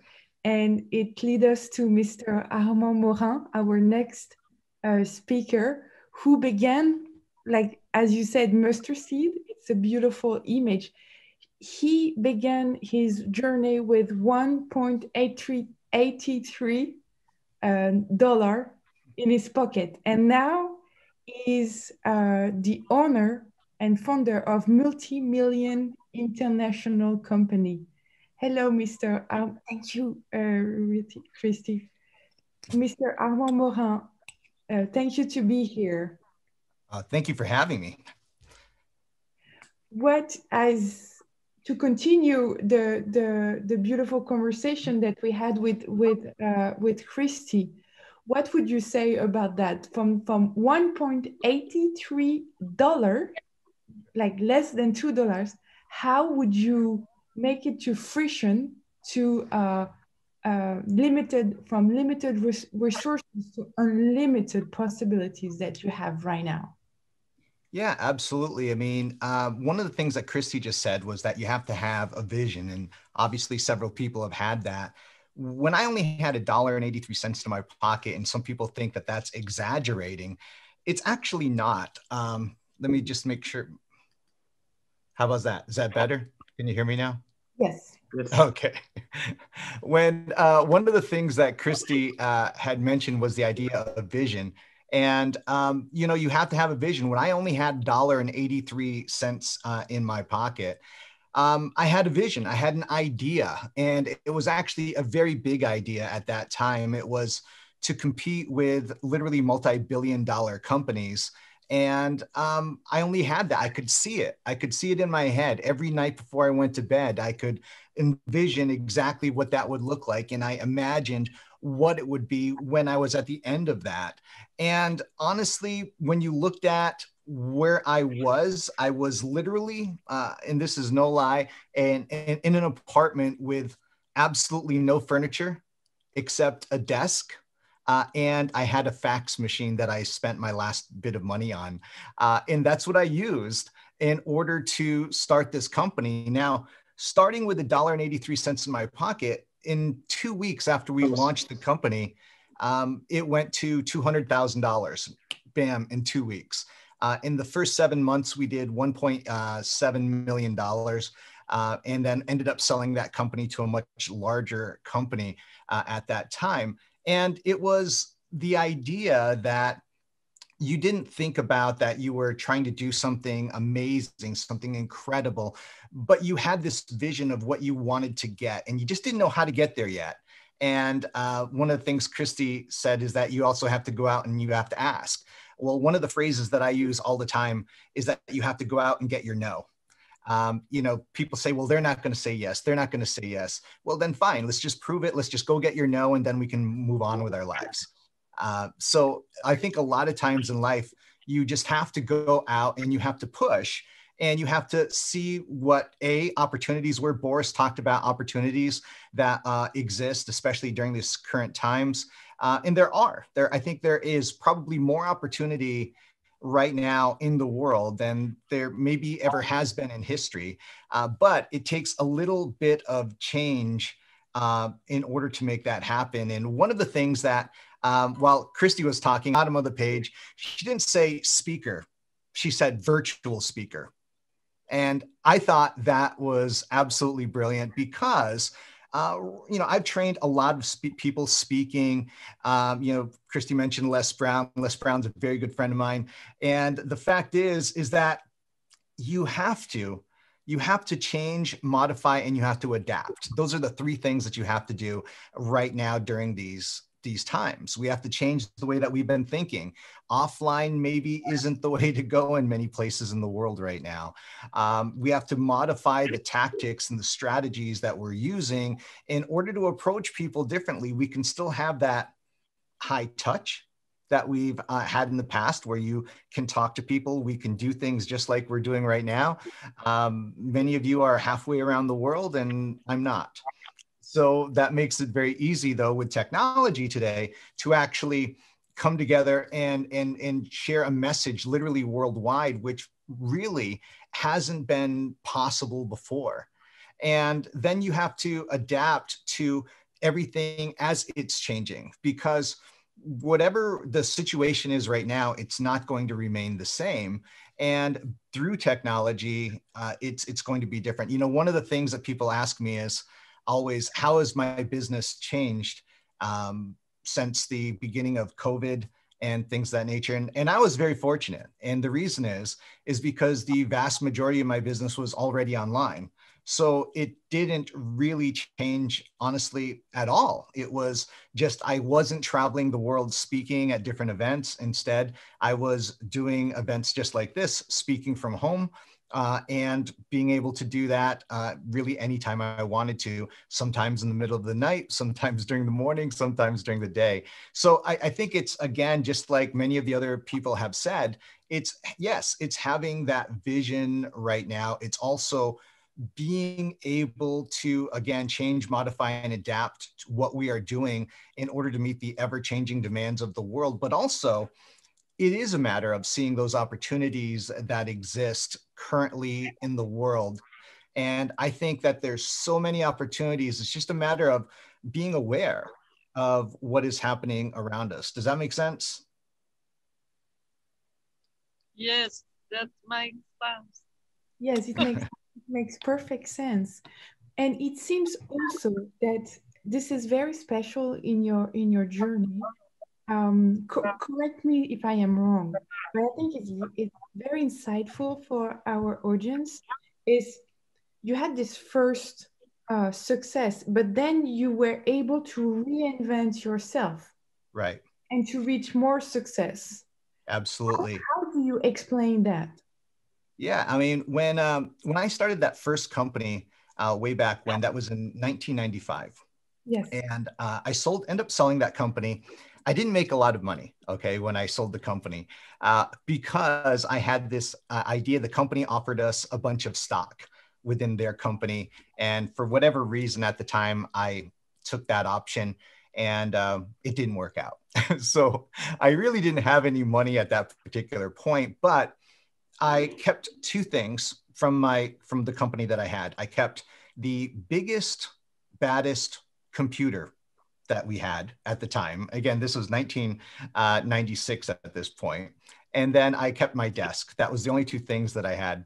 And so I was sitting there, and again, we just sold the company, so I had nothing to do. I'm literally in a studio apartment with no furniture except my desk and this computer, and I had a bed. That was it.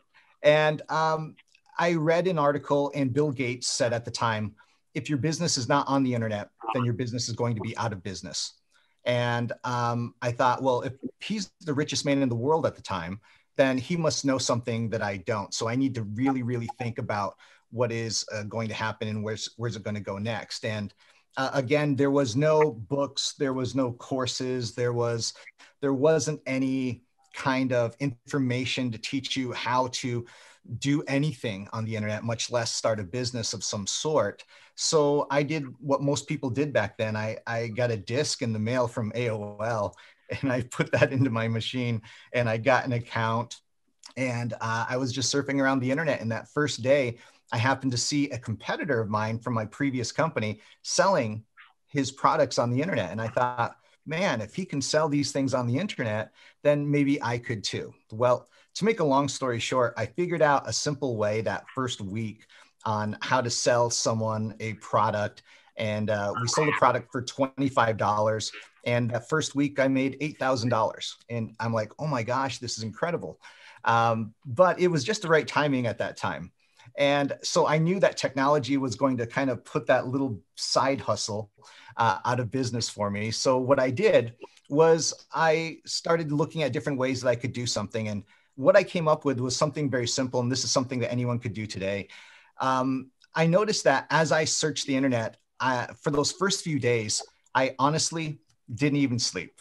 I went ahead and I just surfed everywhere. I don't know if any of you remember when you first got on the internet, but it was all this information that you could have access to. You could just search and find all the answers to everything in the world. It was right at your fingertips. And I spent, again, days upon days just searching.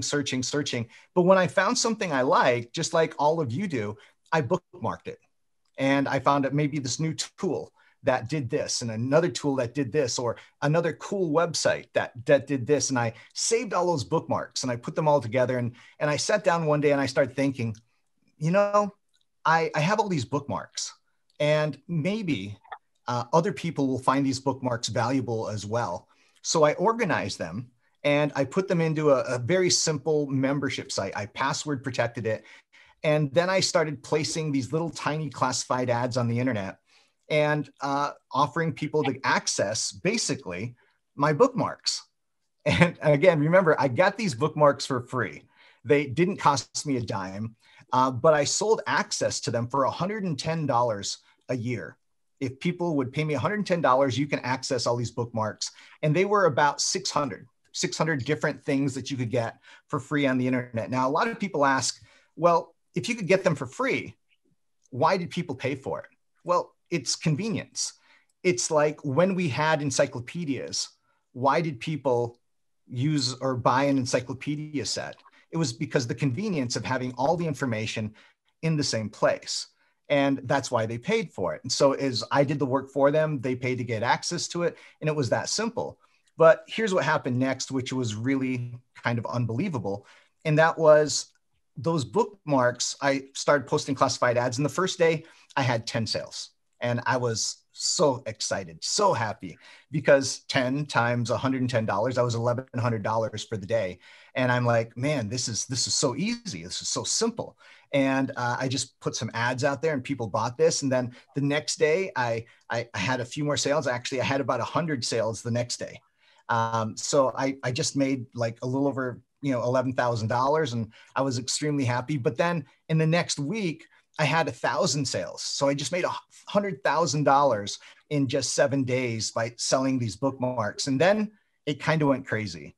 All of a sudden, my servers started crashing and people started buying and more and more and more. And over the course of the next 12 weeks, I sold 35,000 people access to my bookmarks. We brought in a total of $4.2 million in 12 weeks, something that the internet in the world hasn't even seen at that point. So, but that sounds really good and it sounds really nice. But also remember, the one thing I just said a moment ago was that the internet in the world has never seen it before. So my merchant account got really, really nervous. And they took away my merchant account. They took away my ability to process credit cards. And not only that, but they went into my bank account and took half my money as well too. Now, you have to think about what just happened. I just did something that the world had never seen before. I was on track, if everything consistently went the way it was going at that point, to do $155 million in sales that year. Again, from nothing, selling bookmarks, mind you. And the bank went in and took half my money, the credit card company. The other half I paid out in what's called affiliates. In other words, they helped me promote and I paid them half. So again, I just did something that has never been done.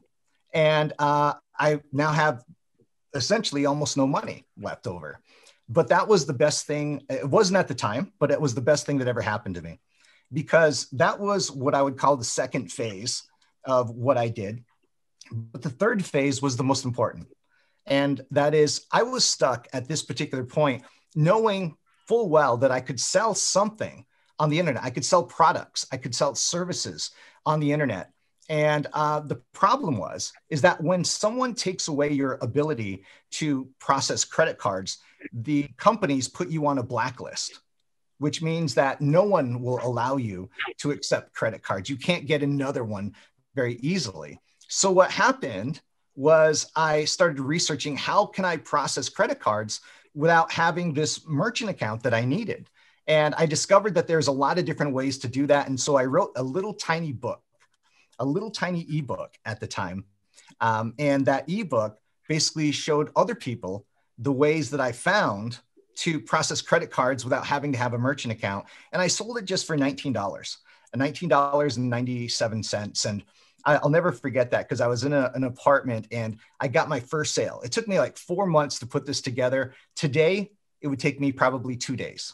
But at the time, it was 4 months to put this together. And my wife, she didn't understand it because we weren't married at that time, but she didn't understand why, when I got that first sale, I was so excited about it. And she's like, why are you so excited? Because, you know, I had already made, you know, literally millions of dollars, but again, I didn't have anything. But the fact is that she's like, why are you so excited? I said, you don't understand. I wrote a book and I sold it online for $20 and someone bought it and they didn't know me. And she's like, yeah. And I said, well, if I can sell one, I can sell thousands. I said, so that's what's exciting about it. So, but in this process was the key, the secret, if you will. In this process of writing that book that took me 4 months to do, I discovered that there was a process that I just never knew existed. Because when I was creating this book, at the time I needed to create, I needed software to create this ebook. It wasn't like a PDF is today, where we think of an ebook as a PDF file. Well, back then it was something much more simple. It was much more complicated. It was a software that you had to buy.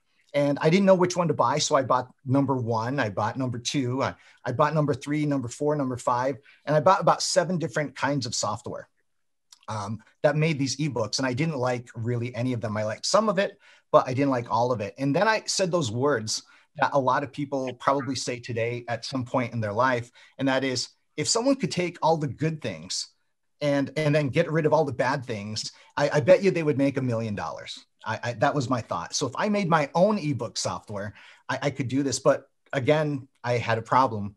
The problem was I didn't know how to write software, right? So that's kind of an issue. So what I did was I started looking around for someone that had this already. And I found this company in Czechoslovakia that I gave them my last money. I had $5,000 and I just went all in. Boom, here it is. If you can make me the software, you know, I think it will work. So I invested everything that I had to make this piece of software. And I got the software back and I started sharing it with other people and telling other people about it. Well, I didn't make $1 million overnight, but over the course of the next 10 years in that one software, I made $1 million from that one software without question, and even more. But that software, as I started marketing it, people started asking me questions about my website. They said, and I called the software ebook generator. That was the name of it at the time. And so what I did was I went out there and I started sharing it with other people and we started making sales and it was great. And then people started asking me, how'd you make those header graphics on your website? And I said, well, you know, it's very simple. I did this. And then I thought, well, wouldn't it be cool if someone could make a piece of software that did these header graphics? And so I did that and I made this software and I outsourced it again. I didn't know anything about programming. Then people said, how do you make these graphics to make these digital books that look like e-cover graphics? Well, we made a piece of software that did that. And then we had this other piece of software that a lot of people will probably hate me for. And people said, well, how did you put those pop-ups on your website? And so I made the software that created pop-ups, which turned out to be the most influential software that ever made pop-ups in the history of the internet. So you can thank me for all those pop-ups that you get on those websites that you go to, because chances are that my software actually probably did that throughout your life. And so that was kind of interesting. So in total, we made about 30 different pieces of software, but along the way, and again, I didn't program a bit of it myself. I didn't know how to. So that was the other key, is that just because you don't know how to do something doesn't mean it should really stop you. But along the way, people started asking me a different question that changed, again, this next phase. And that is, how did you market all of this? How did you advertise it? How did you write your sales letter? How did you do all this? And so I started teaching people about what I did to market my own products in my own business. And as a result of that, now I have literally the longest running internet marketing coaching company in the world. We've been doing this now for 18 years, just teaching people how to build their businesses, what to do in their businesses, And the difference is that I use myself as a guinea pig. And in other words, what I do is I go and I make the mistakes first, and then I simply share with people what not to do. And then more importantly, what to do. And that honestly is probably one of the most simple things that anyone listening right now could ever do, is share people your life experiences.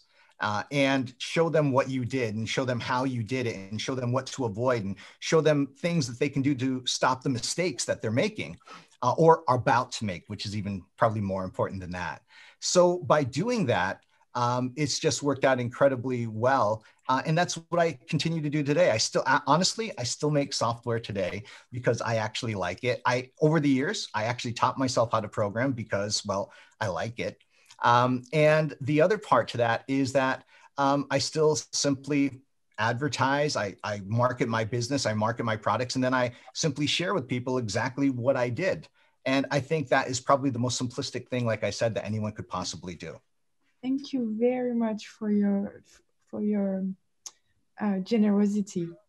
Mr.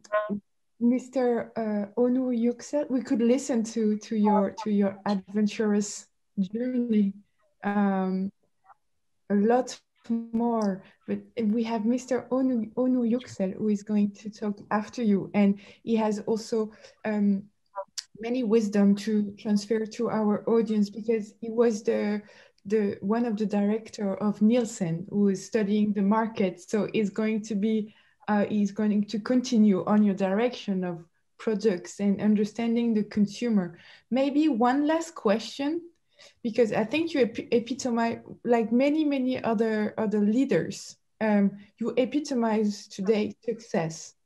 And during those 3 days, I didn't dare to ask this question, but because it's our last day, what would you say to someone who has success, who experienced success, to stay grounded as you did, and as other leaders that we've seen during these 3 days, remain with integrity, remain with good health?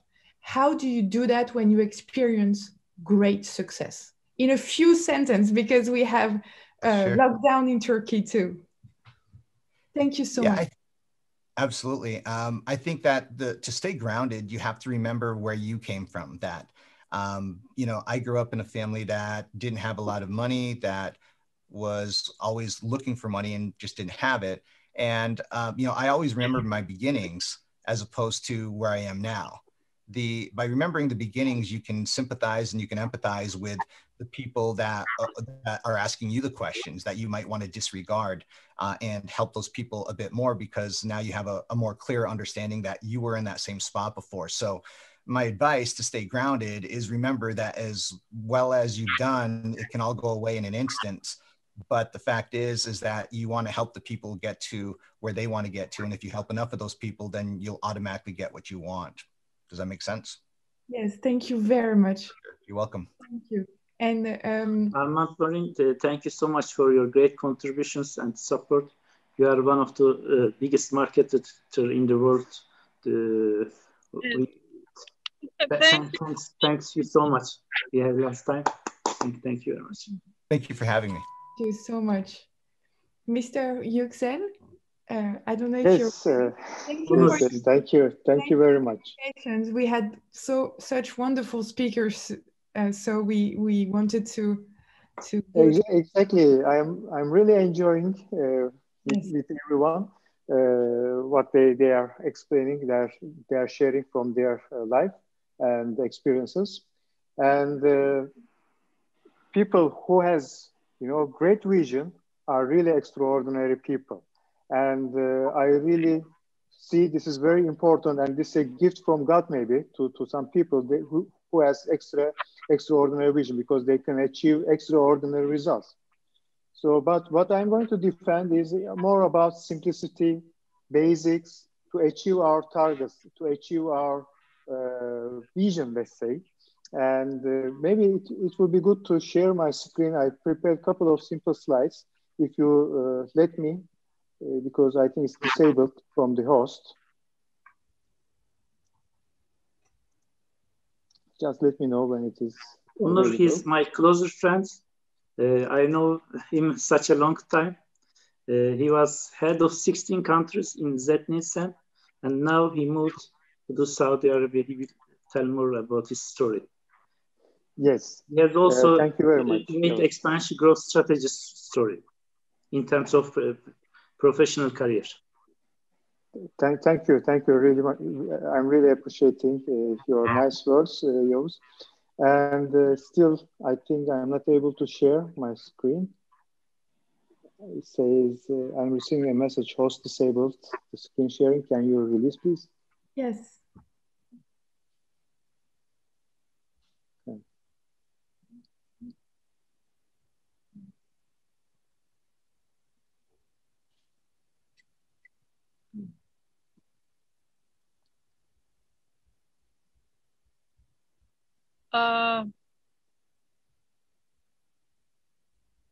Do you try to share your presentation, Mr. Yes, Onur? please. Yes, please. Yeah, but we don't have enough time. That's why please share your thoughts and your experiences in person, because of this lockdown situation, our all plans changed. We couldn't accept any presentation due to our time limitation. Yeah, that's fine. That's fine.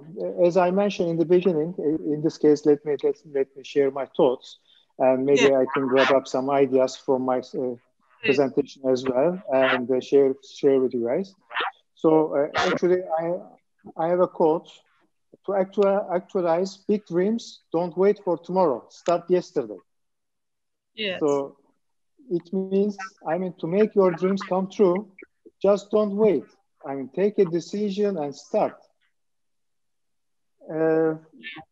But what we find, if you compare with the previous periods, if you're producing more with the same amount of capital and the same amount of labor force, this is because of efficiency.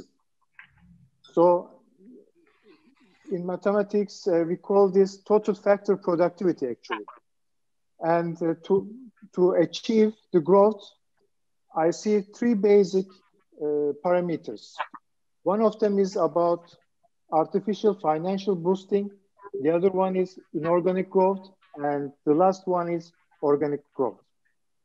And I can give you several examples from different industries, but maybe it's good to give some examples from how governments are taking this. And one example maybe from the retailer side.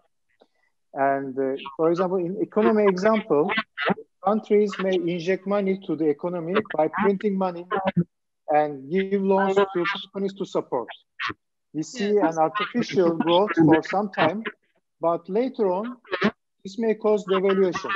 This is how happening in many countries. And when in my experience in retailer side, retailers and manufacturers are pushing the sales with price cuts, promotions, boosting the sales. However, this is not profitable, and this is not a good growth, good healthy growth. And after a while, we see all retailers are competing each other, and some of them going to bankruptcy because of this is not sustainable. When we think about inorganic growth, some governments, some economies may advise minimum 3 kids, 4 kids for each family. And what happens? Populations increase, and by person, people become poorer. But in the deep total, economy grows and we see an unrealistic growth. In retail example, retailers are opening many stores without investing to efficiency. And they see a huge change in the deep total, but maybe they are losing in store level. But when we think about organic growth, which I defend, for example, in economy example, governments are investing in education, science, technology, law, and strong money regulations. And in time, we see a stronger, healthy growth. In retail example, if retailers invest for efficiency, they grow healthy in store level. Only after this is a healthy investment for more stores. And for formula of growth, three basic things are important in my opinion. Research and learn, simplicity, speed and taking action. The rest are all materials and tools, like investing in cloud, technology, loyalty programs, branding, marketing. These are all helping to the basics. And research and learn is very important. And again, it is covering three basic parameters. Understanding your customer and expectations of your customer, having the right product, and learning about the competition. It's not always you have a unique product. So maybe some others have the similar thing. So you need to understand the approach from your competition as well. And learning from your customer is important. Understanding your customer. Who is your customer? What is his profile? What is his needs? What is his expectations? Is he a big family man or a single man? Identifying his shopping needs is very crucial. And maybe he has basic 2-3 needs, but the expectations should be huge. A clean and tidy store, convenience to get to, value for money, quality, healthy products, promotions, easy parking, all these needs in once or all together. And of course, having the right product is also very important. Having the right assortment, having the right quality, and having the right price. Selling this ebook from $19.99 is a good price, or having the price from $9.99, which is good. We need to find out from the researchers and understanding. Yes. So the slogan is nothing more and nothing less. Exactly, you have to approach what is needed. This is the point. I would like to go directly to the maybe end because of time limitation. Perfect will never exist. So dream big and decide the strategy. Arnold Schwarzenegger states in his 6 rules, number 3, don't be afraid to fail. And plan the business case, set goals, build the roadmap. And don't be shy. Don't scare to act, just start. Take action and start yesterday. This is all I would like to share with you today. Thank you very much. Thank you so much for your great contributions, Onur. Thank you. Have a great day. Bye. Thank you so much. Yes, Lorraine. It was an honor for us to be with you, Mr. Murat Onur YÜKSEL. Thank you. Thank you. It's a pleasure. Thank you. Yes. Right, Lorraine? Yes, please. Do we have time for a question? Please ask your question to dear Christy, then we will close the session with our last words. We will finish this summit. I think the president of NVIDIA said something very interesting, and it resonates with what you just said. And he was pushing people to analyze also, as you said before, and adding one more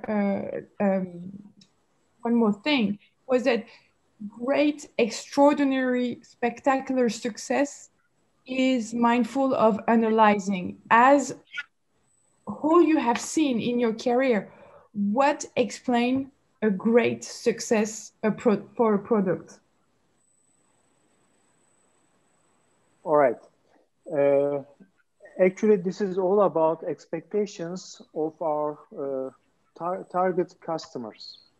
And firstly, we need to listen to them. We need to learn how to listen. If we have one great idea, maybe this idea works for us, but doesn't work for our consumer, right? Or for our customers. That's why maybe we need to adapt our idea to the expectations. Our idea may work extraordinarily good in some part of the world, but may not work maybe in another part of the world. And so that's why maybe it would be good to understand the area, the target area, and the expectations. Only after this we can achieve the success, I think. And we should get rid of the complex. We should get rid of many parameters causing us to take decision late. So we need to take decision very fast. This is for sure. But at the same time, we will be very solution oriented. We have to solve an expectation and a need of our customers. Like Armand mentioned, he experienced first himself, and he brought a simple solution to simplify people's life. Everything comes from simplicity. If we work on simplicity and basics, we will not spend time. We will also help people in a better way, I believe. Onur, you worked 16 different countries and you observed many different cultures. And we know cultures eat strategy during breakfast. How you handled all of these cultures with your experience? Just two sentences. Actually, by adapting myself to each different country.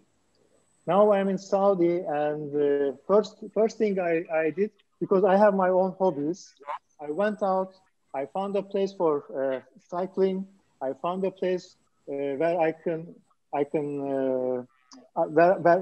can find my food. They say I like sushi, I like some different foods.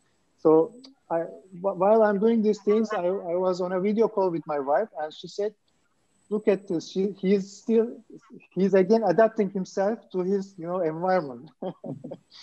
So this is an anecdote. This sort of thing. So adapting yourself to the environment is very crucial. If you try to adapt all people to yourself, it's not possible. Congratulations for all your success. Yes. Thank you so much. Thank you very much. Congratulations. Mr. Yavuz, would you like to end this summit? The last word, you will give them just one sentence, Lorraine, then we can close. At the end, I can close. One more sentence from... Just one small sentence from Christy and from others who is being on the screen. I suggest NESLİHAN because you are the heart of this project. So please do us the honor to give first your sentence.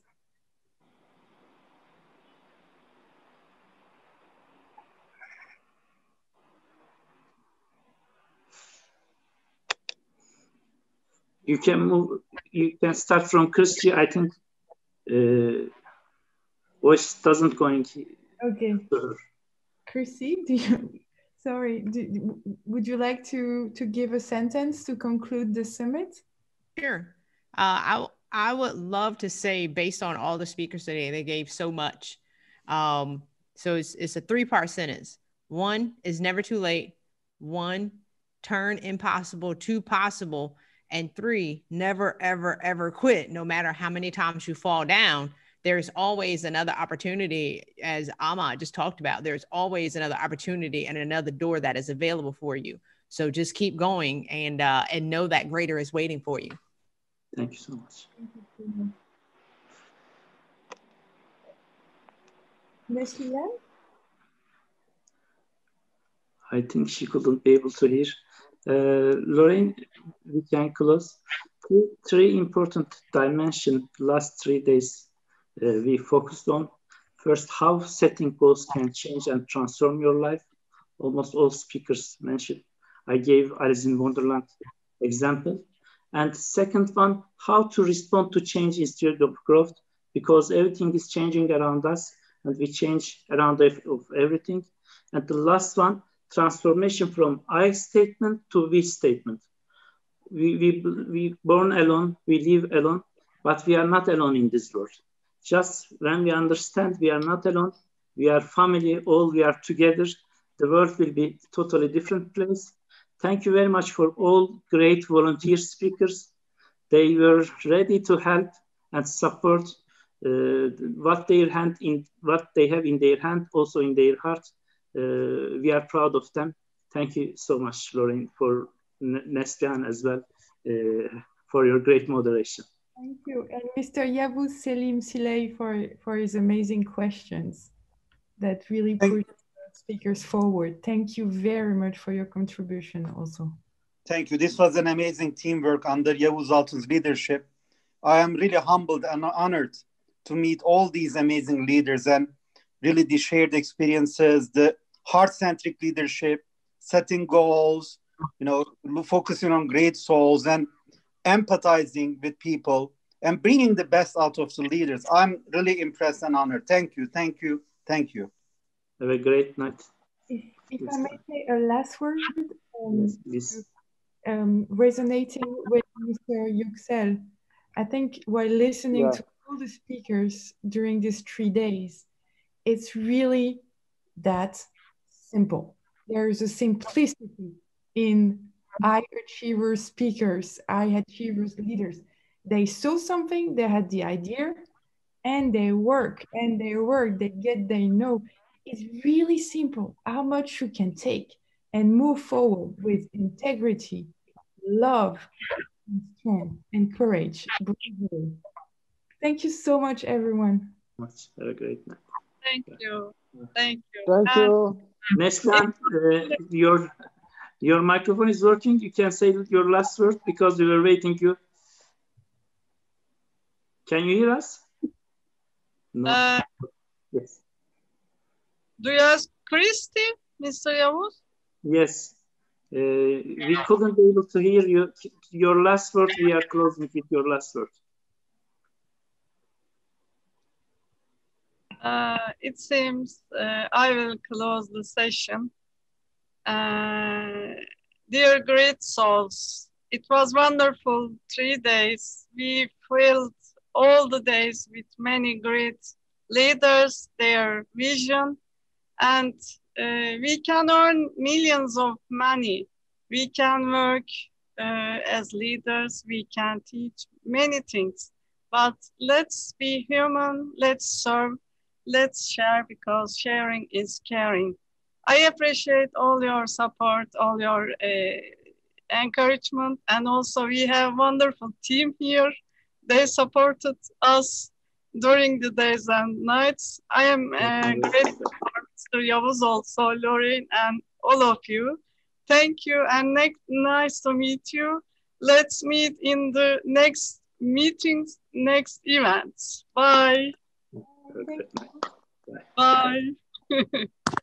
Thank you, Mr. Yavuz. Thank you. Thank you so much. Thank you. Onur, have a great night in Saudi. To Christy, to United States as well.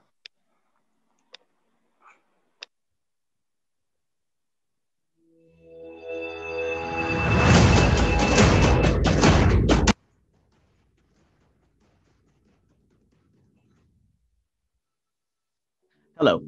Today, I'll be telling the long-term success story of Happy Center, 100% Turkish company.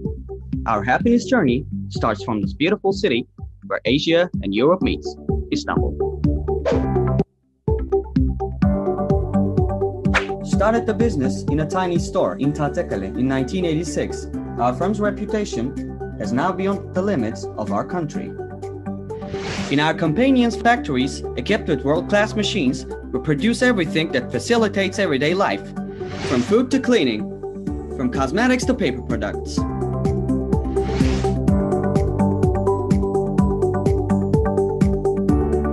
At this very moment, we're transporting our natural products, neatly grown in thousands of square meters of agricultural land, preserving their freshness.